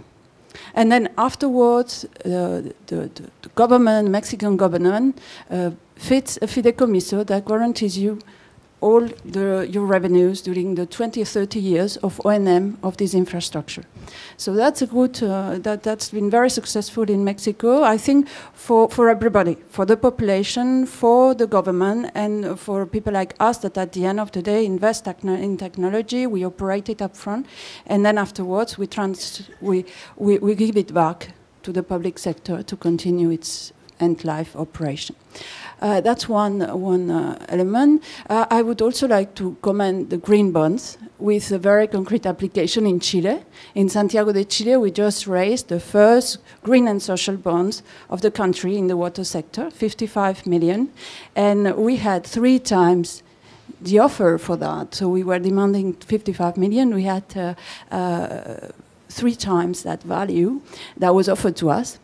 And as said before and clearly explained, we were auditing why we wanted that money and in what that money would be spent. So basically it's Aguas Andinas, that is the biggest water utility in Chile, that is a subsidiary of Suez, that raised those bonds. And it was another subject. It's not infrastructure. It's about investing in resilience and in sustainability in our ongoing operations. And linking also to the last panel, it was about creating biofactories out of our wastewater treatment plants.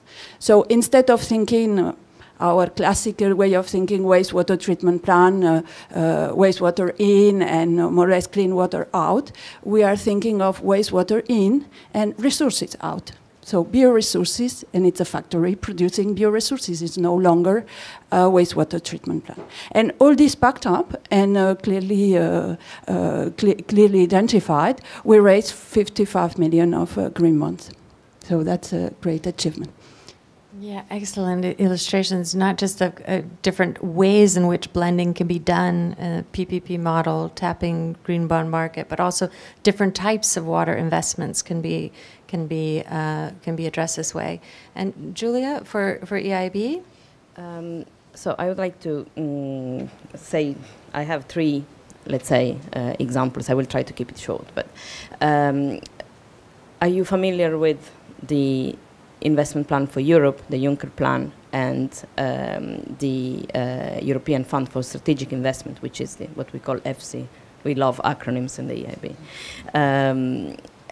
This is basically a way in which we can use EU Commission guarantee to invest in riskier projects for which we wouldn't be able to actually provide our finance without such a guarantee because they're too risky for the risk profile of the bank. So this is one way where, for instance, in the water sector, we have done, well, I know Italy is my country, so I'm going to use, you're going to forgive me for examples from Italy, but we provide basically long-term financing, which is very important. We've heard it before. Long-term financing with good interest rates, which is particularly difficult to raise for utilities, particularly small utilities. And in many countries, including Italy, we have, so I'm not talking just about developing countries, but parts of EU countries as well. You have situations where utilities are trapped in a situation of poor investment, poor performance, inadequate cost recovery, which also leads to poor investment. So it is very difficult for them to raise capital to upgrade the existing infrastructure. So what we could do through the FC instrument was to provide small utilities. We did one in Palermo, actually, with long-term loans that allow them to actually improve the state of their infrastructure. Another way in which we could use blended finance is, and we get back to the bonds, I think it's the hot topic today.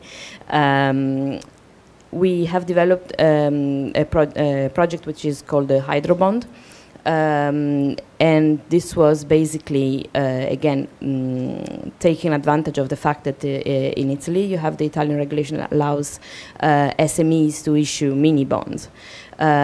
So we basically were able to bundle up a number of mini bonds to diversify the risk, and through a guarantee, a first loss cushion actually, provided by regional authorities in Italy. These mini bonds became accessible for us in terms of investment, and also to other institutional investors like pension funds in Italy. So we managed to provide 20 years, a 20-year tenor to small bond issuers. Compared to what they could get from commercial banks, which are 4, if they're lucky, 5-year loans with a much higher interest rate. So these are the ways in which we are trying to intervene and to actually facilitate the life of small companies, but also in general private investors.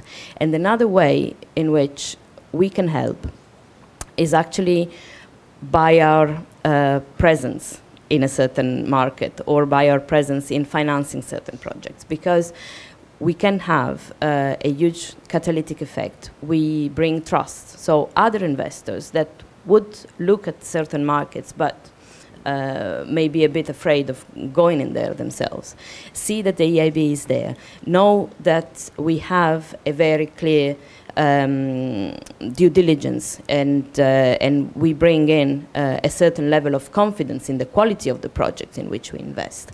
And therefore, we help also develop asset classes that were not necessarily open to all sorts of investors. And one final point, I'm sorry, I'm taking a lot of time, but one final point is on provision of technical assistance. And I think this is very important. Another way in which blending works for us is actually to bring in, to use grant-based instruments to provide technical assistance to improve the quality of the projects, to make them to a stage where other investors may be happy to put their money in. And in the water sector, we could use the example of what we call the natural capital financing facility that helps. It does a lot of things, but among all the things, it helps develop green and blue infrastructure.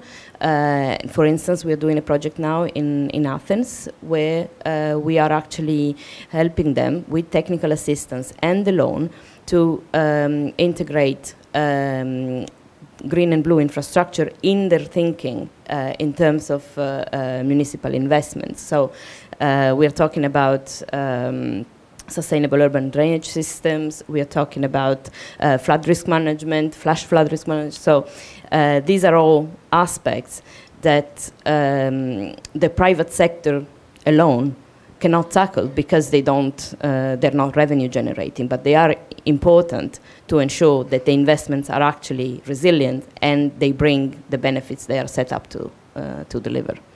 Excellent. So several illustrations there of how EIB is bringing really kind of its range, its toolbox to bear on trying to solve some of these financing issues in different parts of Europe, and also in terms of bringing in the resilience angle as well. I'm going to shift gears here a little bit now that we have an idea really concretely of how different blending approaches can work. Let me just ask for just short answers this time. I want to test your optimism about the potential for blending.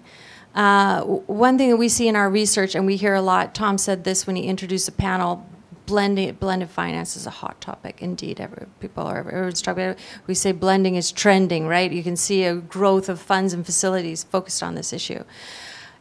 Is there something new here? Is there really potential to grow the pie, or is this just old wine in new bottles? It's just this kind of same instruments that we know, same structures, okay, but more of the same. Anything new happening there? I think we need to be a bit realistic. So it's a lot of fashion and a lot of excitement, which is great because in fact, there's the need of infrastructure, and there's the need of efficiency, and in the other hand, there's capital in the market. So everybody's excited on new topics and trying to mix needs with finance and do something. I think we need to be very realistic on the barriers. And what is happening really in the projects that do not succeed and why they don't succeed. So I think knowing well the PPP structures, that is one of the classical blended finance that we have to be careful with the countries that don't have dedicated legislation. I mean, security of payment, I was saying before, it's an issue. And we have countries like Peru that with Proinversión, they have dedicated agencies for that. And I was talking about Mexico that has a dedicated fideicomiso for that. So it's not that easy if there is not a thorough organization and legislation around it. This is one thing. Second thing, and linking to the advisory of the development banks to the municipalities or the governments, I think we need to de-risk those projects because most of the time it's huge amounts for long term and they cannot be bankable, all of them. So we need the development banks to, in these very, very preliminary studies and planification of the municipalities, have their eye on the risking of bankability, of having them well organized. If not, the private capital will not come. So that's the second, for me, the second barrier. And of course, the third one, and thinking of Latin America, but I guess the whole world is the same in these times, it's the political stability. Because it's long-term projects, blending finance is nice, but you have a lot of actors, so you have to get them all organized around a project, around the bankability, about the terms, and you need political will and political stability and continuity to make it happen. And not just this, but also vertical integration, because on water, and we know it well, the things happen at municipal and local level. Most of the policies are done at state level, so if we don't link state with municipal, it doesn't work. Okay, excellent. So what I hear is cautious optimism from you then, that this is doable, hope. But yeah, it's hopeful, but pragmatic. Yeah. Julia, what do you think? Is there something new here? What is really the potential to grow the pie? Well, I think that we're looking at different aspects. I very much share what you just said, because this is also very much part of our due diligence as the country. The adequate legal framework? Is the recourse system in place? Is the stakeholder consultation done properly so that we avoid having massive issues with the local population? All of this is, of course, something that we need to be aware of, and unless, we manage to get all these things in place, whatever we do in terms of investment has a very high risk of failure. I think what is very interesting from us is also the investment in innovation, and I would like to tie in with what has just been discussed in the previous panel, because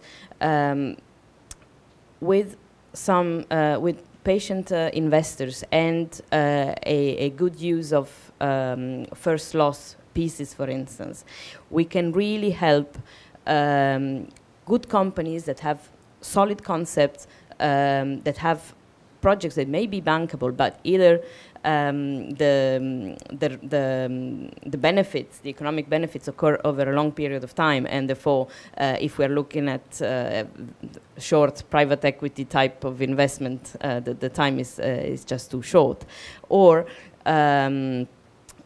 proof of concept things that really needs someone to believe in them and give them some initial oxygens, and then they can run with it. So I'm really happy to hear about innovative industries and innovation also in processes, in traditional industries, because this is also something that is very, very interesting for us. And I also think that the collaboration between different types of actors. The fact that increasingly we are less and less actually working in silos, and we are collaborating with city networks, with industry associations, with corporates.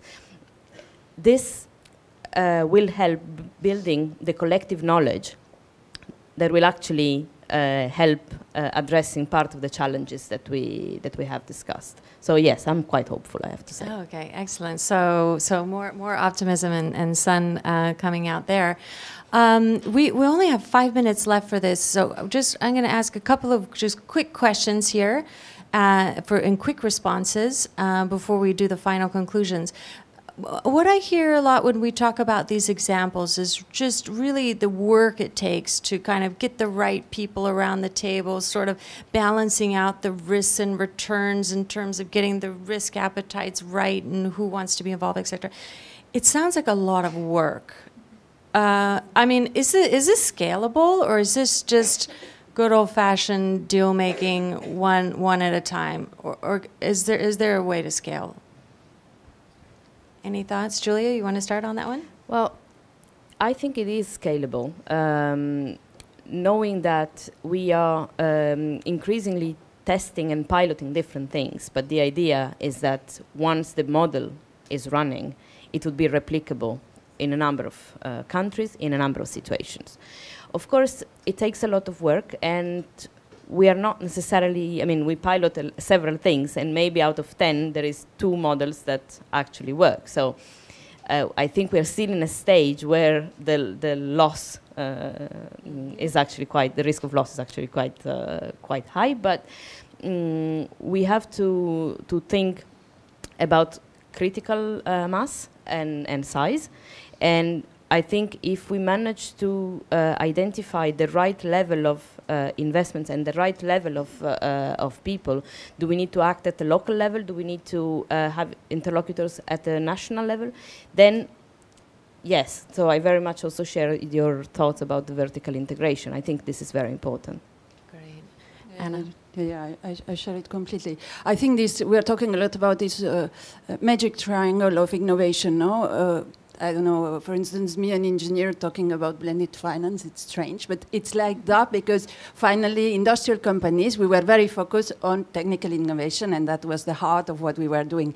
Then we realized that we also need to work on governance innovation. So we have mixed companies with municipalities to make sure the governance is right and priorities are set, not only thinking at the private one, but also balancing with the public priorities. And now it's the finance innovation. So we have this magic triangle that has to work, so it's complex by definition. But in fact, on the one hand, it's replicable, because once we've learned, we can capitalize on what we've learned. And we give a lot of I mean, in our day-to-day life, we give a lot of advice also to our customers, and we show them references elsewhere, and we show them, and we try to capitalize on that and not start from scratch every time. This is the first thing.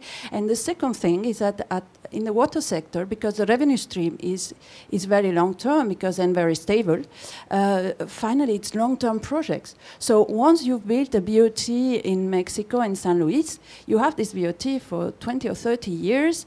It's a very streamlined revenues, growing with demography. So basically it's a wonderful tool for pension funds to invest. So once you've done the initial investment to build a project, to construct the EPC CapEx, then you have 20 or 30 years of revenues.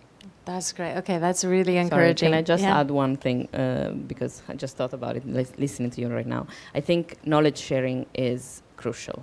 And I really would like to spend a couple of words on, I mean, at the EIB we are really trying to work in particular, I know cities, so with city networks, to make sure that we have twinnings of different cities, that we try to transfer lessons that we learn in one country to another country. This is one of the crucial elements of being able to scale it up.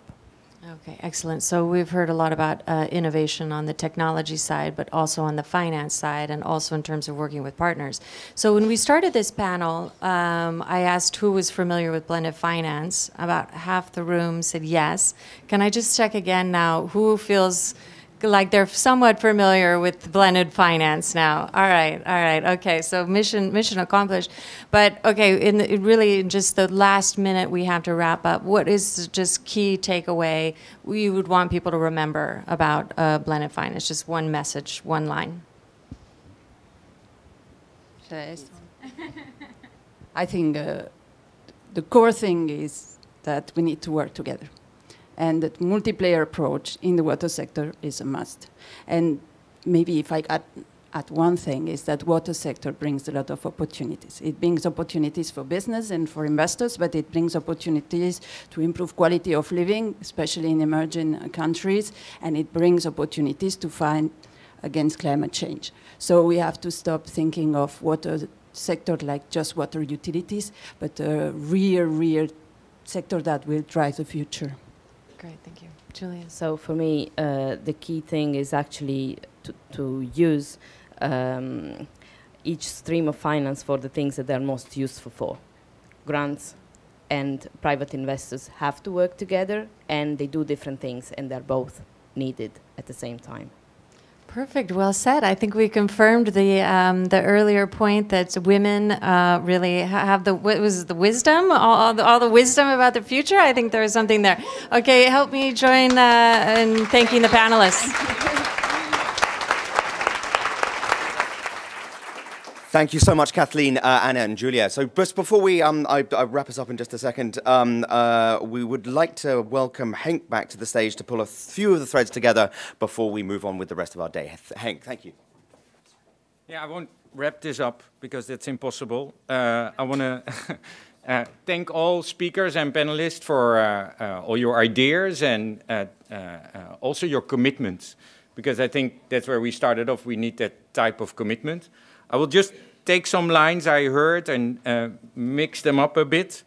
Take the freedom to do that. I heard in the first panel, the future of finance is about financing the future. And that is, they didn't say it like that, but this is how I'd like to frame it. So I like it from moving from a 15 seconds to a 50 year.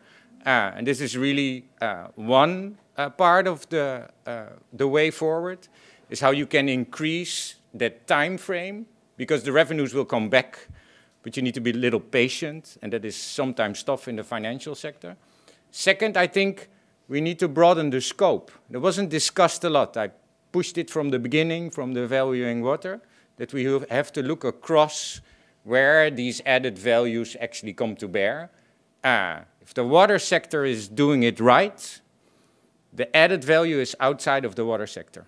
It's in our environment, it's in our education, it's in equity, it's in our cities, it's in our, and so forth. But if we fail as a water sector, the risk is also felt outside of the water world. So we have wars, we have migration, we have environmental degradation, and so forth. So finding a mix in and making these connections not only in time, but also in scope is critically important. So those two, circular. Water is a source and a resource, but in whatever way. If it's dirty, it's still a resource. We can clean it, we can use the sludge, capture energy, use the leftovers. There's like nothing left, so we can use it in any way. Knowledge and data, you can't manage what you can't measure. Do we have the right instruments? I think we actually have a lot of instruments. Sharing that type of knowledge is critically important. I heard in the panel with the two innovators on technology, can we track the impact on the SDGs? Yes, we can. We actually already do. But if we don't have access to those tools on every scale, it's tough. The challenge is like bigger than can fit in the bay. It's massive. At the same time, it's scattered around the world and it's different everywhere. So that's also tough. It's different than mitigation, where you can set a standard and implement it. Every measure you have to take, being it a small community here or in Bangladesh or the Philippines, Latin America, it's different in all these places. So that's the tough part of water. And the businesses are small, technically or emotionally driven almost, committed to the solution, perhaps not so much committed to the problem. So scale in finance, bundling it up, being able to replicate, also is about scale in technology. So that's why the triangle mentioned on the innovation in tech, governance, and finance is also about defragmentizing that part. And it's a defragmentizing in different way. It's defragmentizing in commitment. The way we do projects is we build a coalition on the inception phase, and then we leave that coalition behind, and then we look at the project, we build a new coalition, and then we think about finance and a new, and then implementation is new. So there's a lot of knowledge lost, but there's also no sustainable capacity. The ones that fund have to be part of the first set of measures and understanding, as much as the ones that start with the thinking about the problem have to be part of the implementation. So there's a continuous learning. So defragmentation across time, important, but also defragmentation across commitment. I'm a country representative. I work in every continent of the world. And I always bring together the donor community because every donor, every NGO, every country, every bank has their own focus. And I really must say that the developing world is going totally nuts. Because here comes the Netherlands, Germany, Sweden, the US, UK, with their pet projects. And we love pilots. So we do a pilot here, and then we do a pilot there, and then the World Bank comes in, and the ADB, and the AIB. So the scattered challenge around the world is actually met with a scattered approach by people that want to do good, but we have to bring that together. So collaboration mentioned. Collaboration is really about making it concise, comprehensive, and ensuring that that commitment stays. Don't leave. The SDGs say, leave no one behind. Yeah, really, literally.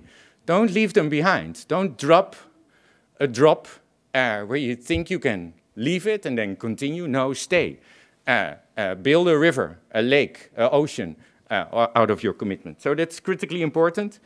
I heard bonds, blended, blue, big and beautiful, all these B's coming back. So I think they are big and beautiful and small, but that scale is important.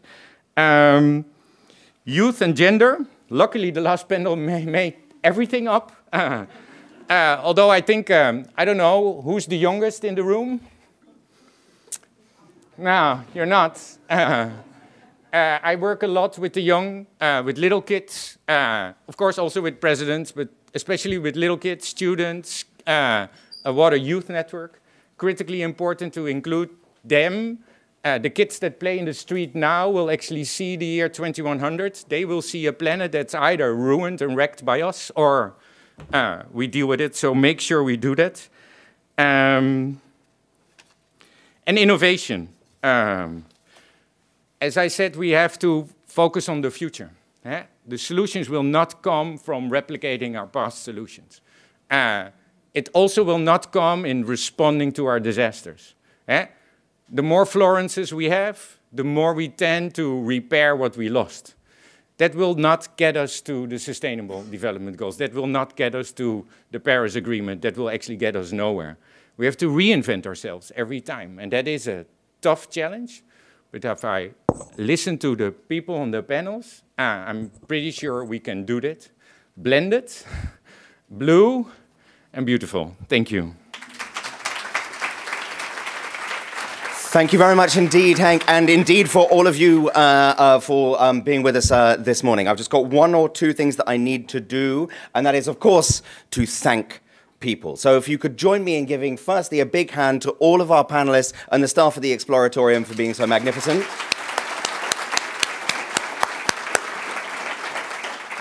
And there is one person who hasn't said a word today, and it's unbelievably, well, it's demonstrative of her character, because she's actually responsible for all of this. I didn't do anything. She has, yeah. I've literally worked beside her as she's put this together, and she's managed to mobilize what I think you can agree is an unbelievable network of international water professionals to come and be with you for these 2 hours. She's put in a phenomenal amount of hard, conscientious work in, and she's done it with grace and grit. Please join me in thanking Kelly Trott.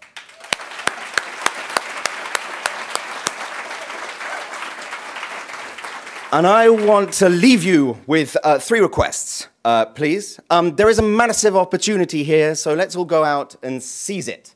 I had the somewhat dubious pleasure of speaking to Goldman Sachs's. Admittedly, he was in ESG, and he was actually a really nice guy, but you've got to bash Goldman when you can. And of their issued green bonds last year, they were 6x oversubscribed. If you issue them, they get bought. So let's issue more of them, and let's get these projects into the ground. The second thing is please help in any way you can. Water is hard. It's really hard. The fact that you get to turn on your tap is a mind-blowing privilege that is the result of the dedication and hard work of an extremely skilled group of professionals. And so any way that you can help, whether it's shaking their hand on the bus or whatever, or donating or volunteering, then please do. But that feeds into my last request, which is make noise. These professionals do an unbelievably hard job with, as I've said, dedication, skill, but the thing is they do it unbelievably quietly. Really quietly. They do it with, they do amazing stuff and they never let us know about it. It's part of the modesty. And I think we owe it to all of them on their behalf to make sure that we make as much noise about the water side of things as possible. So my last thanks is, of course, to you all for being here, and I'll hand you back to Debbie. Thank you.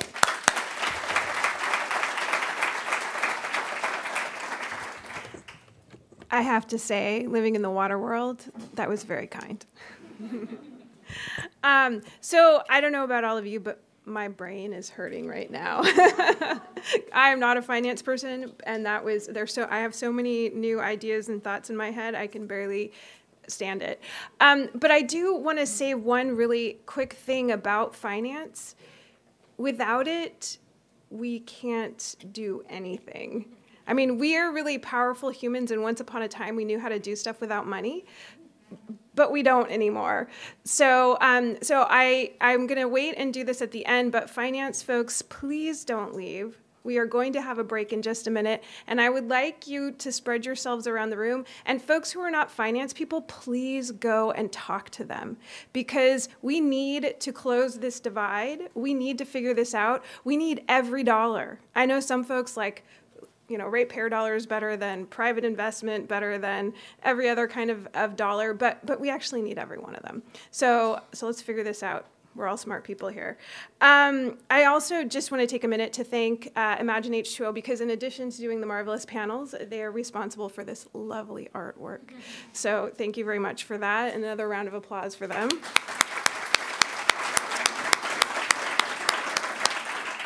And I believe we are going to see some poll results. Again, we have a great app, and thank you all who are taking part. This kind of was a trick question, because I don't know about you all, but I think all of the above. But at any rate, we're going to continue to use this. It looks like more frequent and intense droughts was the vote getter. I'm pretty sure that's because we're in California. I think folks from other places might have voted differently. But please keep taking the polls. There will be more later. There will also be, if you don't like our app, there will be a Survey Monkey option too, I think. Although, where's Miguel? Is that true? I don't know. It is. Okay. Yes, it is. Okay. So without much further ado, we are going to flop we were supposed to have some pop-ups, which I will explain after the break, but instead we're going to do the break first so you all can get up and walk around. I guess you're all welcome. But before you move, finance folks, can you spread yourselves across the room and raise your hands and seriously go talk to them? You can go over and say, I'm going to be right back because I have to go to the bathroom, but go talk to them. All right. Thank you all. Break time.